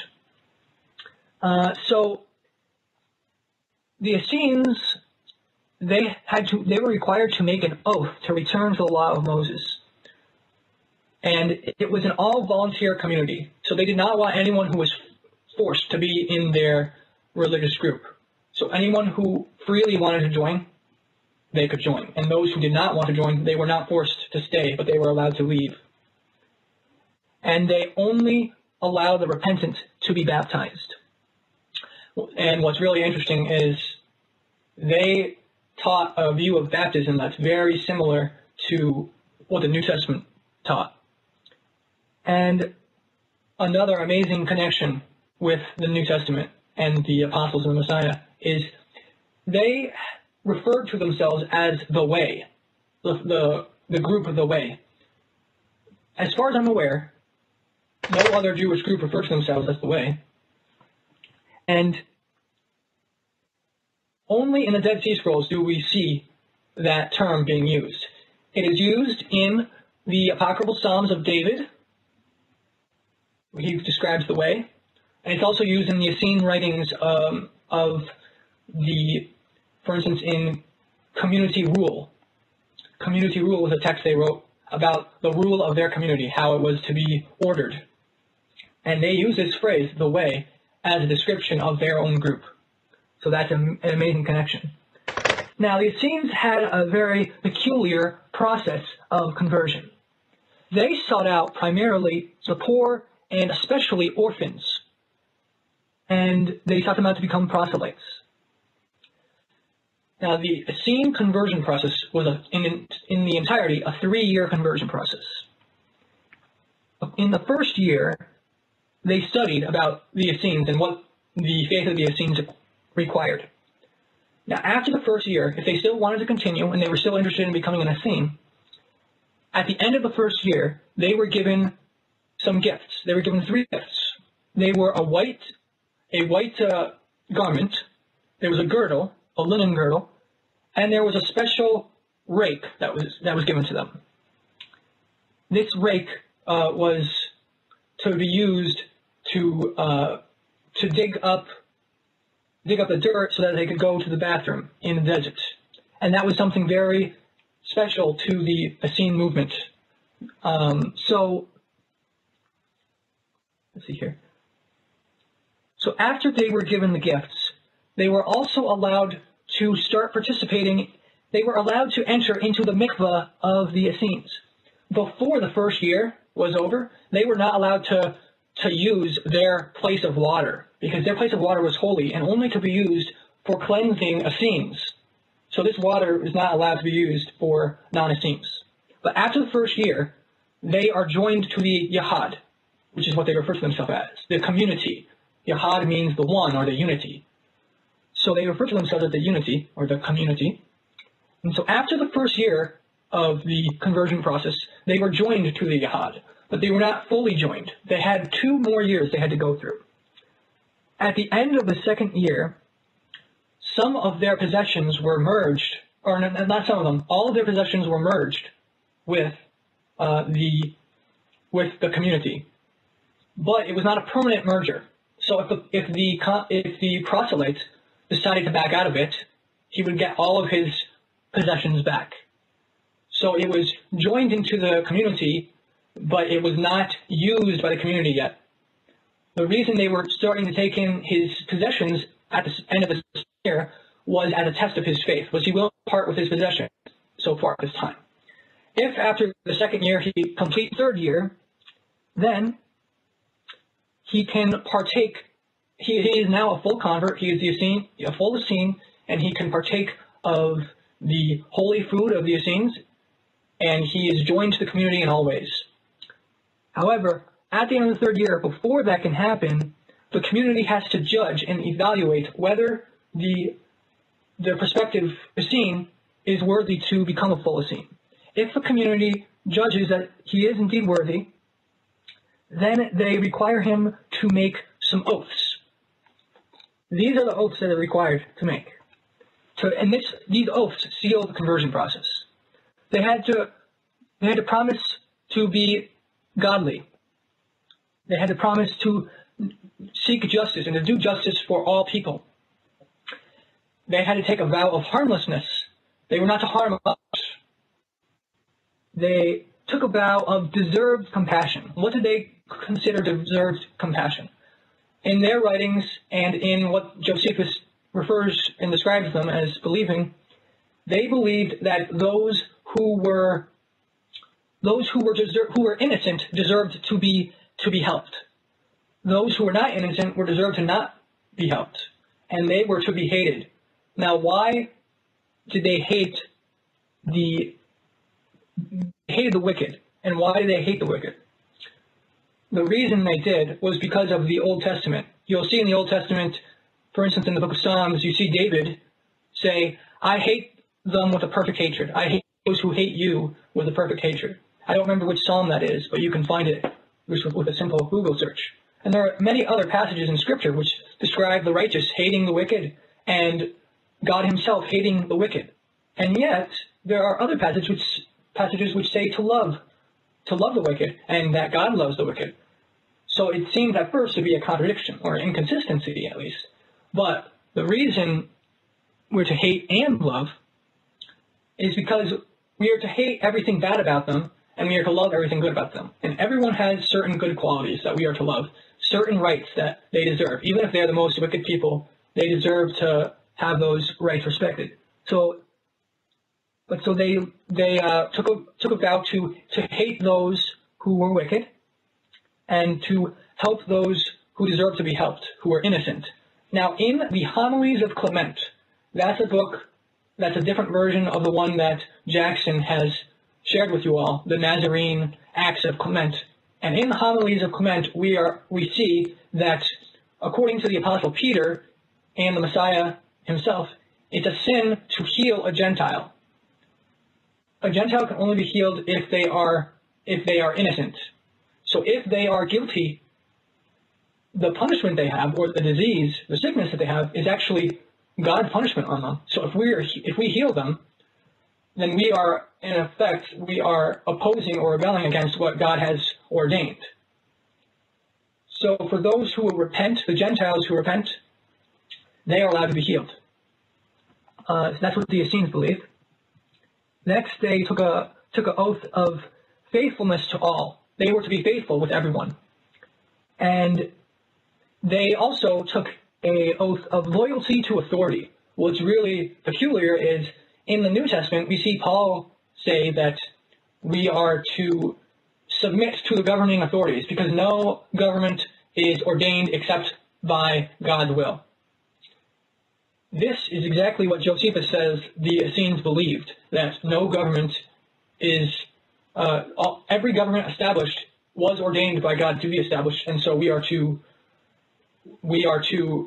if we are under the rule of that governing authority, we are not to rebel against it, unless they cross a certain line, which then rebelling would be allowed.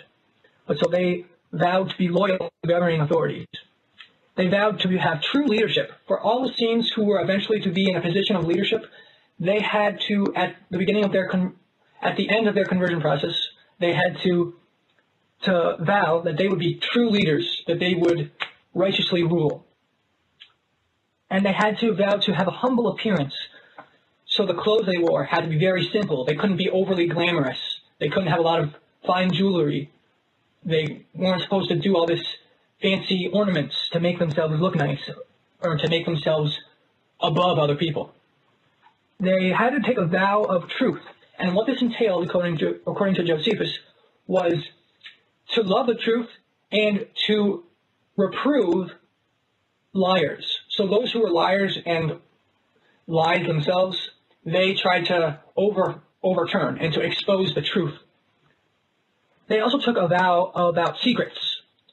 They believed that as a family, as a community, they were not to have any secrets from one another. They were to share the information with each other. Everything as a family. They trust each other. But they also took a vow of the secrets of their community were not to be shared with anyone. They were not to be shared with those who were not Essenes. So they had a very strong emphasis on loyalty to the community family. There was also an oath about the Essene tradition. They vowed to not teach others contrary to what the Essene tradition requires, and to not misrepresent to others what the Essenes believed. So they vowed to be faithful to the Essene religion in all particulars. And they also took a vow about the scriptures of the Essenes. They vowed to protect them with equal reverence to the other scriptures, and they also vowed to not expose all the scriptures of the Essenes to those who were outsiders.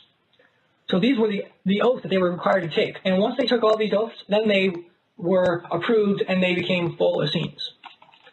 Now, the Essenes taught a very peculiar thing that is very difficult for most people to accept, and that is they were extremely communistic. They were communists. And what does this entail? They taught that the person who was becoming an Essene was to sell all his possessions and give the money of those possessions to the community stock. All the possessions of the people that were given to the community stock, everyone's possessions were to be in common. No one was to own anything themselves, but the community was to own everything. The possessions and money and everything that was theirs was to be everyone's. There was basically an elimination of class distinction. So the goal of this was to eliminate poverty, and no one was considered rich because the riches of the rich person actually belonged to the entire community.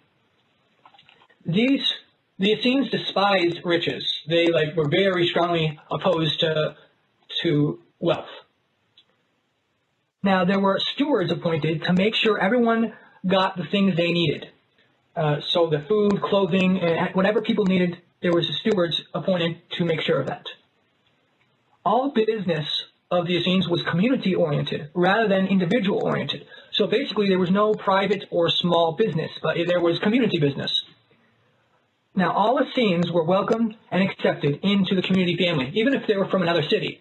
So Essenes from everywhere were welcome, and they were treated as family, even if they didn't even know who that person was. As long as they were an Essene, they were just automatically welcome and treated as if they were best friends or if they knew each other for the longest time. Now, what we're told by Josephus and Philo is that the Essenes had more brotherly love and affection for one another than all the other Jews. What Josephus says is that the Pharisees did have an affection for one another. They were very well disposed to one another, but not to the extent that the Essenes were. The Sadducees, however, were very hostile to one another.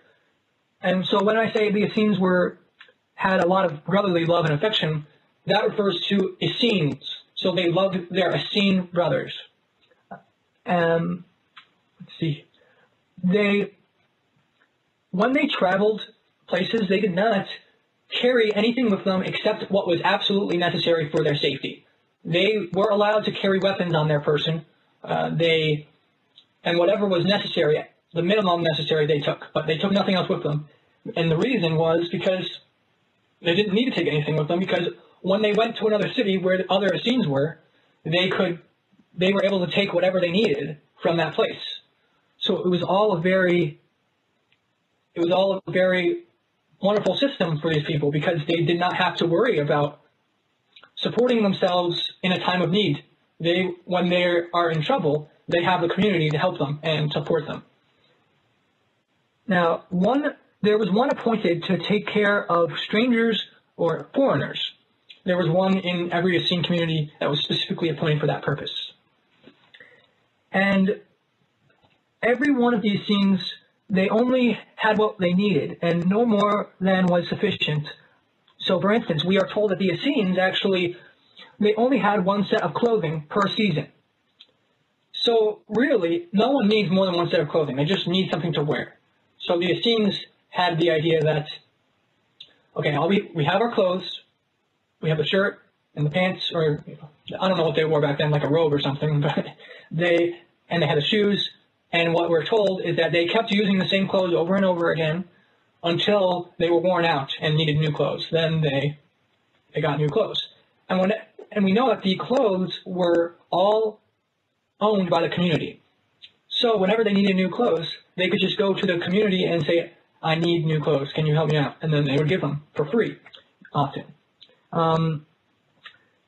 Now, no debts or repayments for the poor in need were required. So whoever was in absolute need, they did not require debts or repayments for them. So they could take freely. So in the gospel, what's interesting is that he says, let people take a cloak. And hold on, I want to make sure I'm not mixing it up. One of the books, I don't know if it's in the New Testament or maybe it's Didache, says that you are to give and not to seek it back. You're not to seek them repaying you. You're just to give freely. And I do know in the gospel it says if someone takes your garment, give them your coat also, or something to that extent. So there's many similar ideas. And in the New Testament, there's so much emphasis about, for instance, there's opposition against the rich. We see James strongly oppose the rich. And the Messiah said, when someone asked him, what must I do to be saved? At first he told him to obey the commandments. And he said, I have done that. I have obeyed the law of Moses. What else then do I lack? And then he said, go and sell everything you own, and then you will be perfect. In other words, he was implying that he had to sell everything he owned and to be in a community like this, and then he would be perfect. This man found this too hard to accept, and he went away sad, the gospel says, because it was too much for him to accept. And then the disciples there were also very blown away by this statement and said, who then can be saved? And he said, with men, things are impossible, but with God, things are possible. And he said, it's harder for a rich man to be saved than for a camel to go through the eye of the needle. And in Messiah's view, and in the Essene view, someone who is rich is someone who owned or had more than they needed. And when someone else did not have what they needed. So when there was someone out there in need, and you had excess and you could help them, but you didn't, and you kept it all to yourself, that was being rich. And it is harder for a rich man to enter kingdom. So that's the connection there. But let me just say this. There's passages in the law of Moses and in the Bible all throughout that talk about money and seem to imply a system that's not communism. So how does this reconcile? Well, according to the Essene teachings, according to the Dead Sea Scrolls and what Josephus and Philo say themselves, it seems that it was not, when it was communism, it was in effect, it was all the possessions belonged to the community, but the people who, like for instance, it says they were to sell all that they had and give that money to the community. But basically, whenever that happened, you didn't lose all that money. You actually had more access to it than everyone else in the community. So it was primarily yours. It was still primarily yours. It was under your name. So you actually each person had an account. And whenever you needed something, it would be subtracted from your account. And so all your money was still under your name, but it first belonged to the community. So if the community ever had a need, that need of the community trumped your ownership of those things. But otherwise, it was all yours to still use. So it was communism, but not communism in the sense that you didn't own anything. You still owned things in a sense, in that they were on loan to you in effect. It was leased out to you. That's a good way to put it. And the lease was basically continual until your death, as long as you respected the rules of the community. So they were in effect your possessions, but technically speaking, they did not belong to you. They actually belonged to the community. So now Essenes could not give gifts to their friends or family or to anyone without the authority or the granting of their overseer, except they were allowed to give of their lease, everything that was in their lease, they were able to give to those who were in desperate needs and to fulfill moral obligations. So there were basically, when the law of Moses and when morality itself requires you to help those in need, then you could give to others. There was an annual review of the community on Shavuot. Basically what they did on Shavuot was they renewed the covenant. They redid all their oaths, and that actually is based on what the Book of Jubilees says. The Book of Jubilees implies that that's what you're supposed to do every Shavuot, to renew the covenant. And that's what they did. So there was also the religious festivals of the community were according to the solar calendar, based on what the Dead Sea Scrolls indicate. And this was very much a part of the community life. They had to go and abide by the calendar of the community. There was no yoking of business or wealth with non-Essenes. So you were not to have a business partnership with those who are not of the community. And you're not to share wealth with them. You're not to share possessions with them, because all of your possessions are to belong with the community. Now, if you share a possession with a non-Essene, then you cannot have that possession as part of the community, because it actually belongs to someone who's not part of the community. So they would oppose that. The person who's not an Essene convert, they would say, no, that's mine. You can't take that from me. So we would not have a right to take in something that an Essene shares wealth with someone who's not an Essene. And there's no buying or selling without permission of the overseer. So whenever you wanted to buy or sell something, what you had to do was you had to get permission from your overseer, and when the overseer gave you permission, then he allocated to you your funds from your account. So you would receive the money, and then you would use it to buy or sell whatever the overseer approved of. And no one could be brought into the community except by permission of the overseer. So if you had a friend or family and they wanted to visit, you say, okay, come over to my house. I'll bring you over to my house. The overseer could say, no, he's not allowed to go into your house. And why? Because the community owns that house. It's not just your house, but it's everyone's house. And if the overseer does not approve, so the overseer is the representative of the community. And so if the leadership of the community does not approve of people coming into their community, they can prevent that. So then there's their wages of 2 days. Now they had work. They did work every day. And the wages, except on the Sabbath, the wages of 2 days of every month were given as a tax.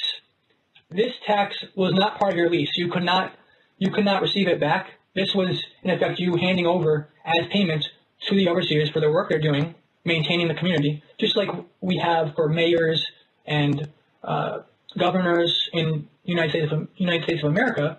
We pay the taxes, and these taxes are supposed to be the payment for the leaders, but also to be used to help the poor and to help the community. So that's the main thing that communism, controversial thing there.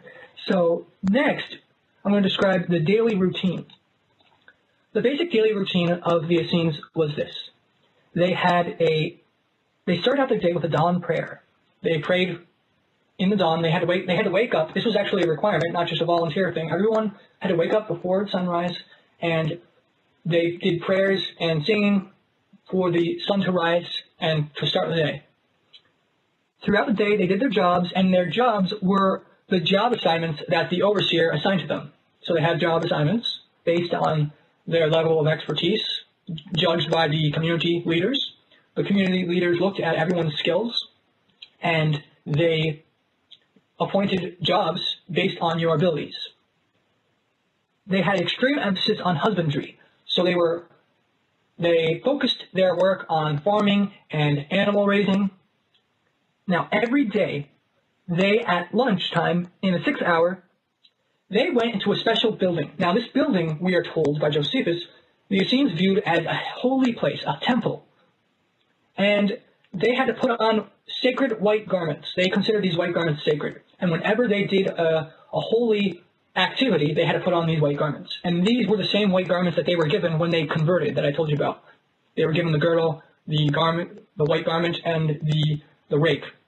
So they put these white garments on, and immediately after putting them on, then they were baptized into water. After being baptized, then they went into a special room where a holy meal of bread was prepared. When they went into this room, they were very quiet. They were orderly. They did not speak unless they were given permission to speak. So when they went to the room, they were all quiet, never spoke. And then the priest prayed before and after the meal, saying grace. And then they would eat the holy meal. What's amazing about this is an exact description of what we see in the New Testament and various Apocrypha. For instance, the Didache. In the Didache, which claims to be written by the 12 apostles, we see that before their holy meal of bread and wine, the Eucharist, they did a prayer of grace. And then after this meal, they also did a prayer of grace. What is unbelievable also is there's a book called the Acts of Thomas. It's an apocryphal text, but in it, we see that after Thomas converts people, what he has them do is put on white garments, be immersed into water, baptism of water, and then immediately after, they are given a meal of bread, a holy meal of bread. This is an exact correspondence with what the Essenes here are described as doing, based on what Josephus said. And so this amazing connection right there. They did this holy meal every day, twice a day, lunchtime and supper, at least on the days of the week, days of the work week. And so they did this in evening as well. Now, the first third of every night, so 1/3 of every night, they were required to go to the same building and have a worship service. And they would read the scriptures, and they would teach the people from the prophets and various Essene understanding. Next, I'm going to discuss marriage and passions. So, Essenes had a tendency to neglect or be wary of marriage, but they did not absolutely reject marriage, as I said before. Now, the ones who did not marry, they had a very negative view towards women by, basically they thought pretty much all of them were unreliable, they were characteristically unfaithful. There's many writings in the Dead Sea Scrolls that present women in an unfavorable light. The Testaments of the 12 Patriarchs, most of the Testaments were not found in the Dead Sea Scrolls, but one of the Testaments which was not found is the Testament of Reuben, and in it, it says that the Spirit of the Lord told Reuben, the son of Jacob, that women are more overcome by the spirit of fornication than men are. So this would be a type of text that most likely the Essenes had and accepted, and this was kind of the mindset of some of these Essenes, that women are very dangerous, you have to be aware of them. Not all Essenes were like that, but a lot of them to protect themselves, because most of the women out there, the Gentiles, and many even of the Pharisee women, were considered a major obstacle to righteousness. And what's very interesting also about this is that there are almost all the apocryphal acts, so what I just mentioned, the Acts of Thomas, the Acts of Paul, the Acts of Peter, Acts of Andrew, Acts of John, pretty much all of these apocryphal acts, they do not actually condemn marriage outright, but they basically say marriage is a horrible, not horrible, but it's like a huge risk, and you're better off not marrying. And it would be, you would give yourself a lot of trouble if you're going to enter a marriage. So these apocryphal acts have amazing connection with this idea of the Essenes that, it's just better not to marry, avoid all that trouble, and just focus on doing God's work all the time. So for the Essenes who did marry, however, full marriage was not allowed until both the woman and the man were full Essenes. So they had to be full converts, first of all. Second, according to the Essenes, there was a two-stage process. The first stage was betrothal. The second stage was the completion of the betrothal, and it was the actual marriage. The actual marriage was not consummated until they had sexual relations. So up until that time, the betrothal could be ended. It would not be considered a true divorce because it was not a full marriage yet. But once they had sexual intercourse, then from that moment, as long as they were betrothed, from that moment, their marriage was sealed. So also, they did not seal their marriage until their wives had 3 consecutive menstrual cycles. They had to menstruate 3 months in a row. Why did they require this before they slept with the woman? Because they believed, based on what the Dead Sea Scrolls say and what Josephus says, they believed that sex was only to be done for procreation, so to have children. It was not to be done for pleasure. However, I do believe, I don't say this, but for myself anyway, I believe that it's not the pleasure itself that's bad, but it's for the mere pleasure. So as long as you're procreating, it's fine to have pleasure, but it has to be for its purpose. So that's what they believed. Another very difficult thing to accept. The same apocryphal texts that I mentioned about the Acts of Thomas and the other Acts that I mentioned, they teach the same thing. They teach to not have sex for pleasure only. And this got people so mad that when you look in these Acts, a lot of the apostles were killed. They were martyred solely for teaching this, that sex for pleasure only was not allowed. So this was a very controversial teaching, and it still is today. But that's what the Essenes believed. They also, in general, they opposed pleasure as evil, mere pleasure. Everything that's pleasurable has an intended purpose, and to do it only for the sake of pleasure is contrary to its intended purpose. That's what the Essenes believed. So they avoided seeking anything for the mere pleasure of it. They emphasized continence, and emotions were very strongly controlling people. So they taught to overcome and restrain your passions. They emphasized the proper use of anger, and they exercised perpetual sobriety. They always made sure they were of sharp mind and always ready to resist temptation. And they partook of a regular measure of food and drink. They did not eat excessively. They did not overeat. They tended to eat the same things generally. They just were a regular course of life. They only ate what was sufficient, perfectly sufficient for their health and well-being. They did not seek overly glamorous food. Now, law and order. There was quietness and speaking in turn. When they were in community with one another, they were quiet and they spoke when the other person stopped speaking, and they were given permission to speak. They did not interrupt each other. They were very respectful towards one another. And so that was a big part of it, because it was all one community. And when you have so many people in a place like that, it could get very noisy and chaotic. But what the Essenes tried to do is eliminate all of that chaos by teaching a life of quietness and meditation. And so they were allowed to speak, but you speak when the right time is, and to have fun and to enjoy yourself. And there are times to be loud, but they were very self-controlling, and they didn't have outbursts. Now, they banned foolish laughter. So you were expected, when in session in a holy worship service, to not talk out loud during the service, and also to not laugh, to laugh out loud, unless the overseer gave you permission. So they were expected to have a lot of self-control. And they gave a punishment for those who did not have self-control. Now, the worst punishment you can get from the Essenes was banishment. Banishment occurred only for heinous sins. In other words, capital sins, sins that deserve the death penalty. But the Essenes did not do the death penalty because they did not have the authority of the government to do so. So they replaced the death penalty with these banishment regulations.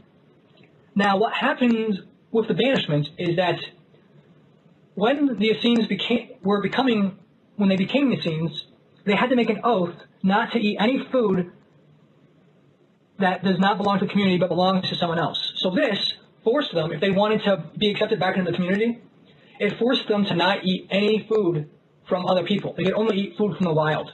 So many of them actually starved to death and died because they were trying to repent, and the only way to repent was to obey their oath and not to eat the food of other people.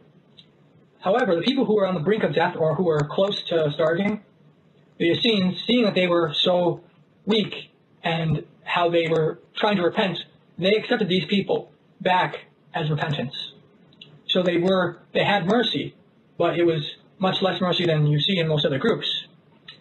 So they basically had a way of imposing the death penalty on them without actually enforcing it. They basically made the other person deprive himself of food, and if they were still alive, they would be accepted back and begin the repentance process. Now, no government votes of the Essenes were made without the count of 100. Now, what's the count of 100? Based on Dead Sea Scrolls, we see that there was the 72 Sanhedrin. So we had 72 leaders of the Sanhedrin. In their version of the Law of Moses, the king was to have 36 people of a special council. 12 of them were to be regular Israelites, 12 were to be priests, and 12 were to be Levites. And then there was the high priest. So you had the high priest, the king, the 36 council, and the 72 Sanhedrin. Altogether, this formed the group of 100. And they had to have this 100 in order to make these decisions, or else they did not impose these punishments on people. The judgments of the 100 that they did make were most accurate, they were just, and their determinations were unalterable. That's what Josephus describes them as. So whenever they made a judgment, it was unalterable. This has connections with the Law of Moses, which what the Law of Moses says is unalterable because it's the law. Once a law is made, you can't change the law. That's the basic idea of the Essene understanding. Now, they honored God and the lawgiver, and they considered it blasphemy for those who did not honor God and the lawgiver. It's unclear if the lawgiver is Moses or someone else, which would be perhaps the Son of God, God and the Son of God. It's not clearly specified, but so they were very emphatic about the law. If you blaspheme the law, then you deserve that. That's a capital crime in their understanding. Now, they all taught to obey your elders or presbyters. That Greek is presbyters. The New Testament also emphasizes obeying the presbyters, and so in this way, there was connections with the Pharisees, because the Pharisees had a high view of the elders as well. So the elders had a level of authority. The chiefs of thousands, hundreds, fifties, and tens. They had, the elders. A main peculiar thing that they, for their faith, the Essenes, is that there was a council of 10 men. These 10 men were of a special authority that they would make judgments for that specific community. And without the unanimous consent, they would not do anything. So all 10 had to agree on a judgment in order for something to be done. The ages of leadership were based on the Law of Moses. And so the priests were between the ages of 25 and 60. The judges were between 25 and 60 as well. The overseers, however, were between the ages of 30 and 50.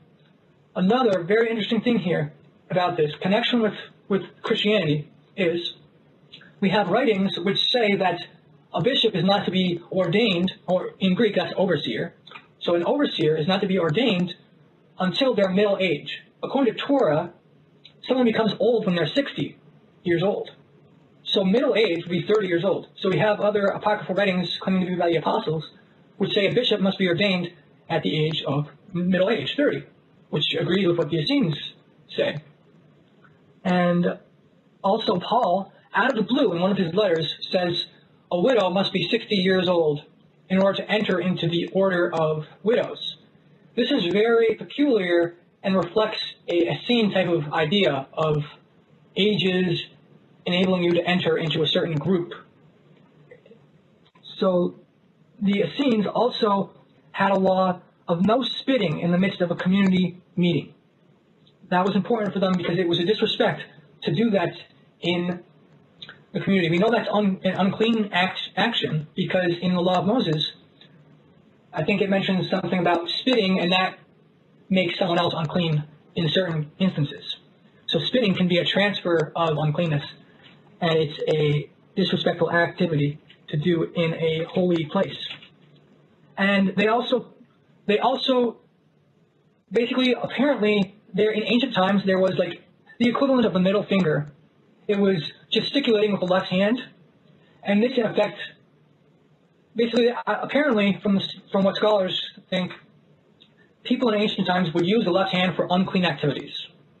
So to gesticulate with the left hand would be to basically, would be a major insult to someone. Just basically saying, you're unclean, you're a dirty, filthy person, that type of thing, like the middle finger. And they were not supposed to do that type of insult in a holy place, in a service.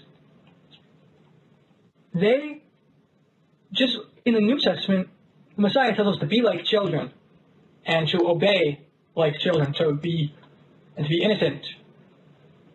The Essenes believe something similar. We're told by Josephus they acted like children, and their overseers were to them as if they were fathers. So their overseers were like their fathers. And this has many connections with New Testament writings of the overseers being like a father to the people underneath them. Paul considers himself like a father to Timothy.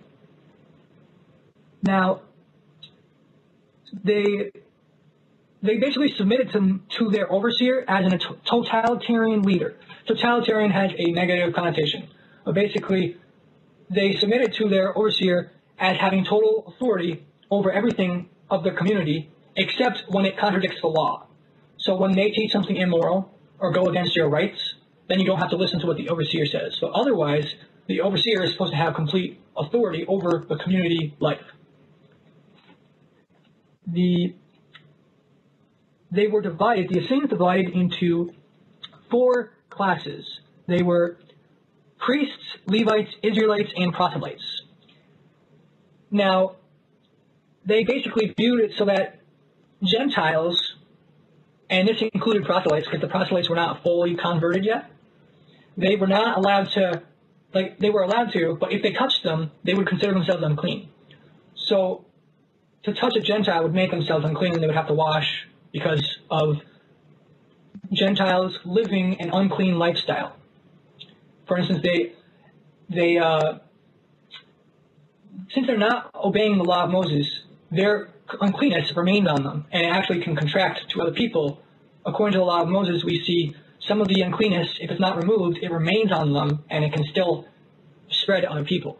So the Essenes had a very high emphasis on cleanliness and did not have a good view of Gentiles in that respect. They separated them. I actually live like this, and it's kind of sometimes overbearing at times because of, in my situation, I do not live in a community. I live with my parents. So whenever my family touches me, I feel obligated to have to wash myself before the evening. I did not tell my parents or my family this because I did not want to offend them. But that's what I do pretty much every time. And they often touch me like once a day, say they hug me or something. But so that's the type of Essene lifestyle and a very extreme kind of approach at life. And it's not easy for many people to accept that kind of strictness.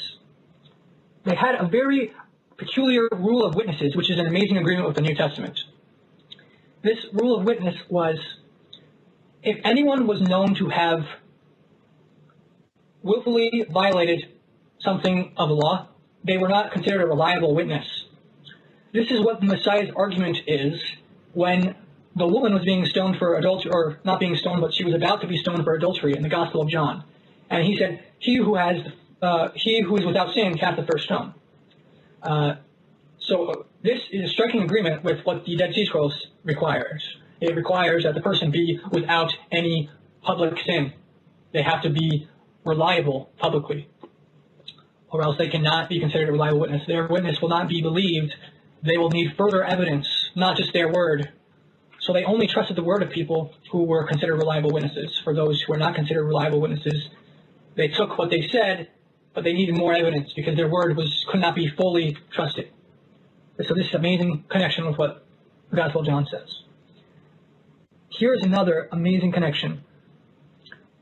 In the Essene writings, in the Dead Sea Scrolls, for various sins that they did, the punishment was reduced rations, so you had reduced rations, and you were excluded from fellowship.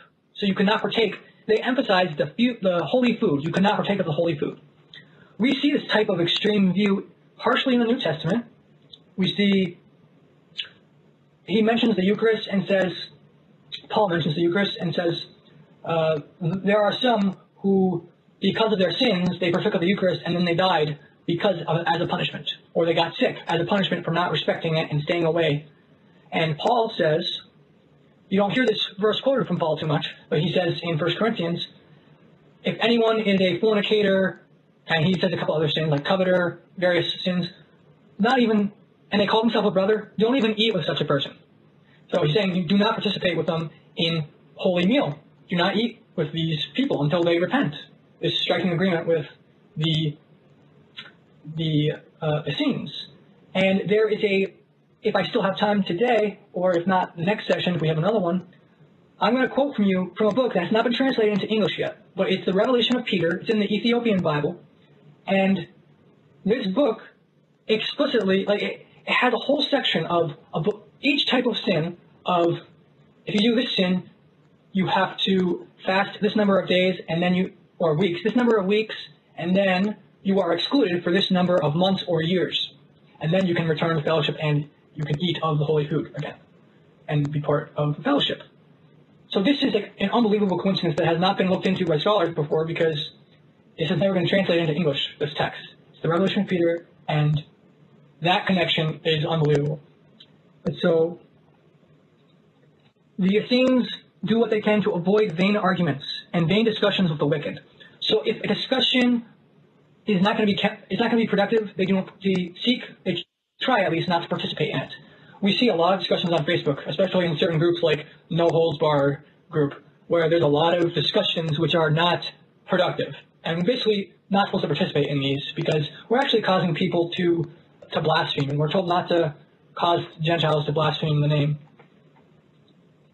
And so the Essenes were a much severer discipline than most people.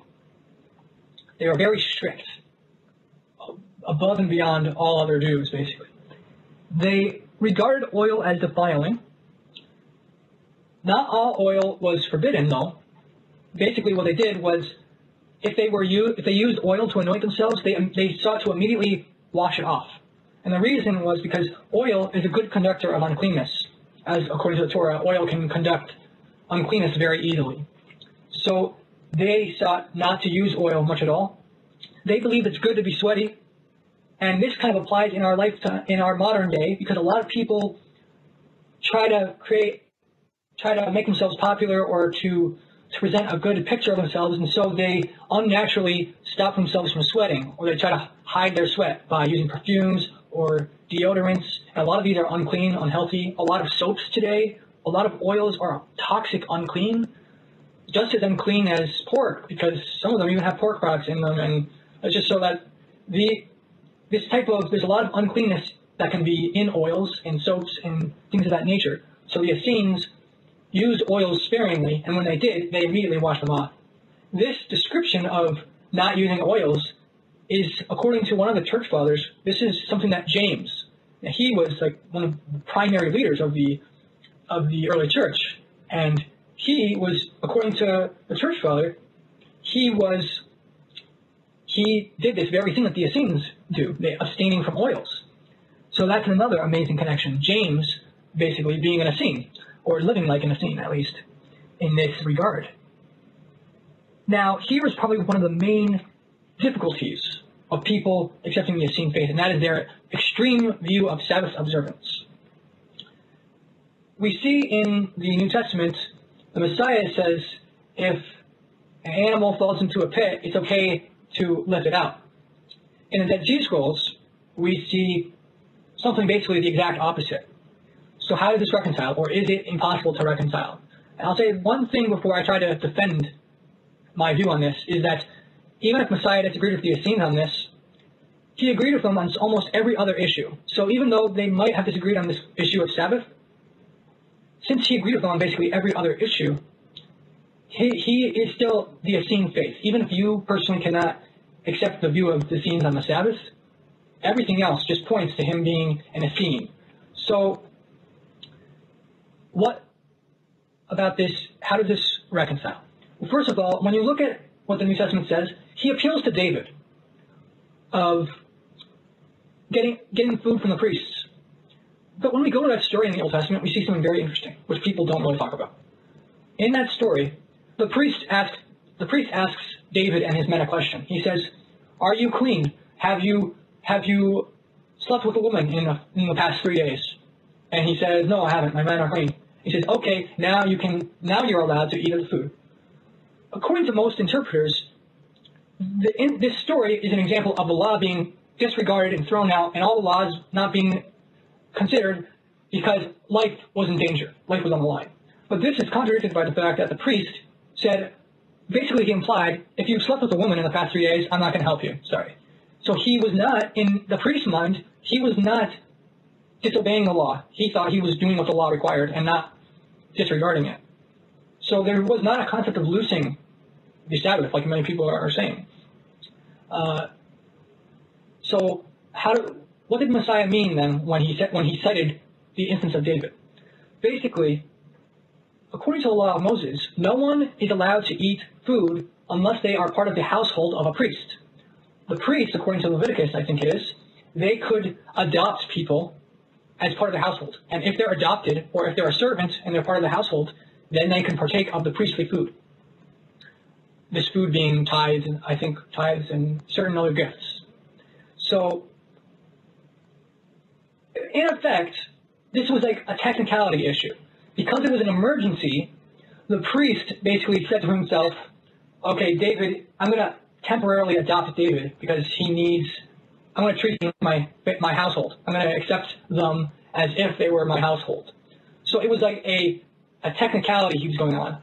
Similarly, many times in the scriptures you see people being very tricky and deception. They use deception, but they use it in such a way that they do not lie.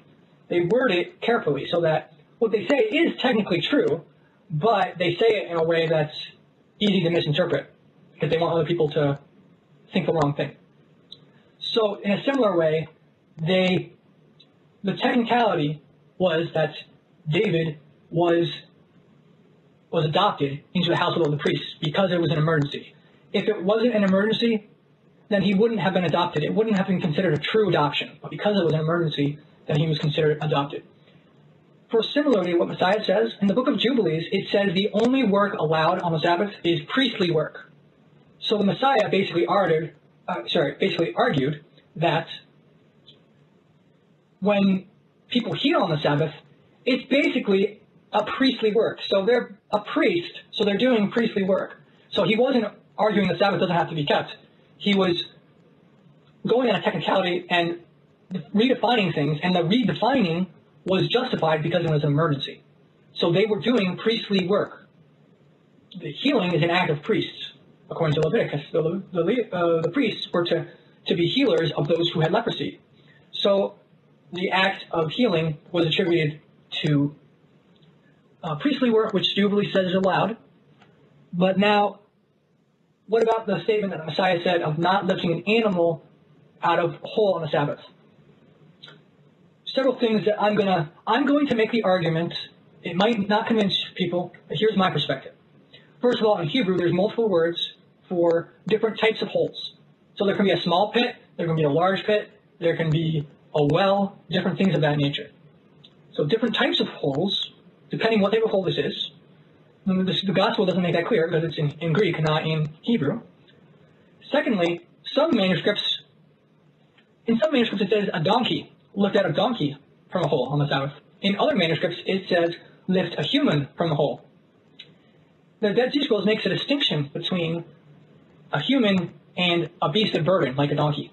Basically, humans were allowed to be helped more than animals were because it didn't take as much effort to help them out. But basically all you had to do was reach out to the human, and the human could use his hands to pull himself out.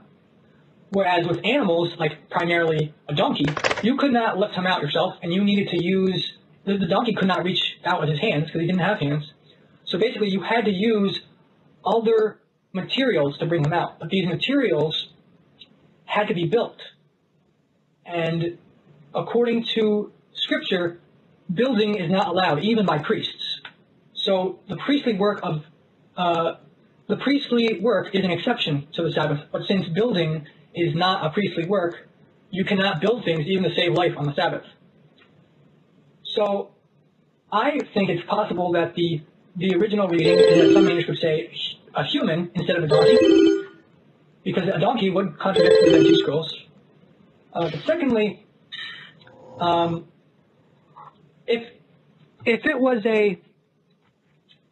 a small hole and there was, like, say, a sheep or something, you could easily go in it and pick it up and lift it up. That wouldn't require any usage of rope, things like that. You have to build and prepare. So that, I believe, was allowed. So basically what I believe the Messiah was saying is, if a sheep or a human falls into a hole, all you have to do is go in and get them out. You don't have to build anything. You don't have to do anything to break the Sabbath. You just go in, lift them out. That's no violation of, you're not doing anything that's against the Sabbath. And it's a priestly work to help them. And so there were some Pharisees, and according to Josephus, the Essenes were the strictest in regards to Sabbath. However, I believe this is a oversimplification, because we're told in other sources, like in the Talmud, there were two major divisions of Pharisees. There was Shammai and Hillel, and the Shammai was the more strict group. So I believe that there were some Pharisees who were really strict, like overly strict, even perhaps more than the Essenes. And there were probably some Essenes who also were overboard about the Sabbath. So I believe that the Messiah was opposing people who went overboard and basically said no healing is allowed on the Sabbath. But the Messiah said no, healing in and of itself is not a violation of the Sabbath. It's a priestly work. So lifting up an animal that you can lift up easily without any need for preparing or building things to get it out, how is that a violation of the Sabbath? So that's kind of my take on it. That's the Essene perspective of the Sabbath. Very strict view, and basically, in the Essene understanding, breaking the Sabbath is unacceptable to save a life. Even to save a life. But, as I said, certain activities, if they're priestly work, make it okay to do it, even though in normal circumstances it would not be okay. So, for instance, the priests actually prepare food, holy food, on the Sabbath. So in a time of emergency, as a priestly work, you could prepare food on the Sabbath, or prepare medicine on the Sabbath, as long as you are not violating as long as you're not doing non-priestly work. So that's the Essene view on that. And that's very, as I said, very difficult for people to understand or to accept. Jackson, how long do you think more that we'll have? You there? Sure, I'm here. Sure. Well, let me finish. We really how long? about 8 o'clock, so we need to do about an hour and a half. So Yeah, hour and a half. So how much more we got? You got it time to wrap it up. About wrap it up, you said? Yeah. We'll go to the next Okay. one. So, yeah. So I'm going to finish, basically, I'm going to say a couple more things, and then I'm going to continue next week. This particular session, I believe, isn't as compelling as the next one because it was the introductory to what the Essenes believed. I'm going to show in the next one various apocryphal texts which basically say everything I just said. And this is in the words of the apostles themselves. So I'm going to show you these quotations, and basically you're going to have to come to the conclusion that if the apostles wrote them, then they were Essenes, or they were not written by the apostles. But even if they weren't written by the apostles, they were clearly written by someone with Essene origins.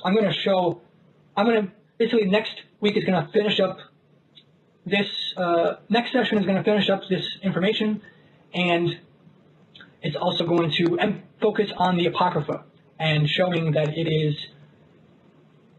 showing the evidence that it is Scripture and that of its connections with the Essenes. Let me see if I'll say anything else for today to share. I think this is actually a good place to end it for today. Yeah, so I had a lot of information, but it's so much, so I think this is a good stopping point. Thank you all for participating again. I apologize for some of the some of the tedious parts at the beginning, the list. But if you listen to this audio session and then you listen to the next audio session, I think you're going to be blown away, because the next audio session is just going to show you like how everything fits together and how it's like amazing connection. And I believe it proves the Essene faith, at least for myself. That's why I converted to the Essene religion. Excellent presentation, brother. Thanks, shalom. Enjoyed it. Thank you all for participating. If any of you have questions, you can message me after you leave. Until next time. All right, brother. Thank you again. All right, shalom.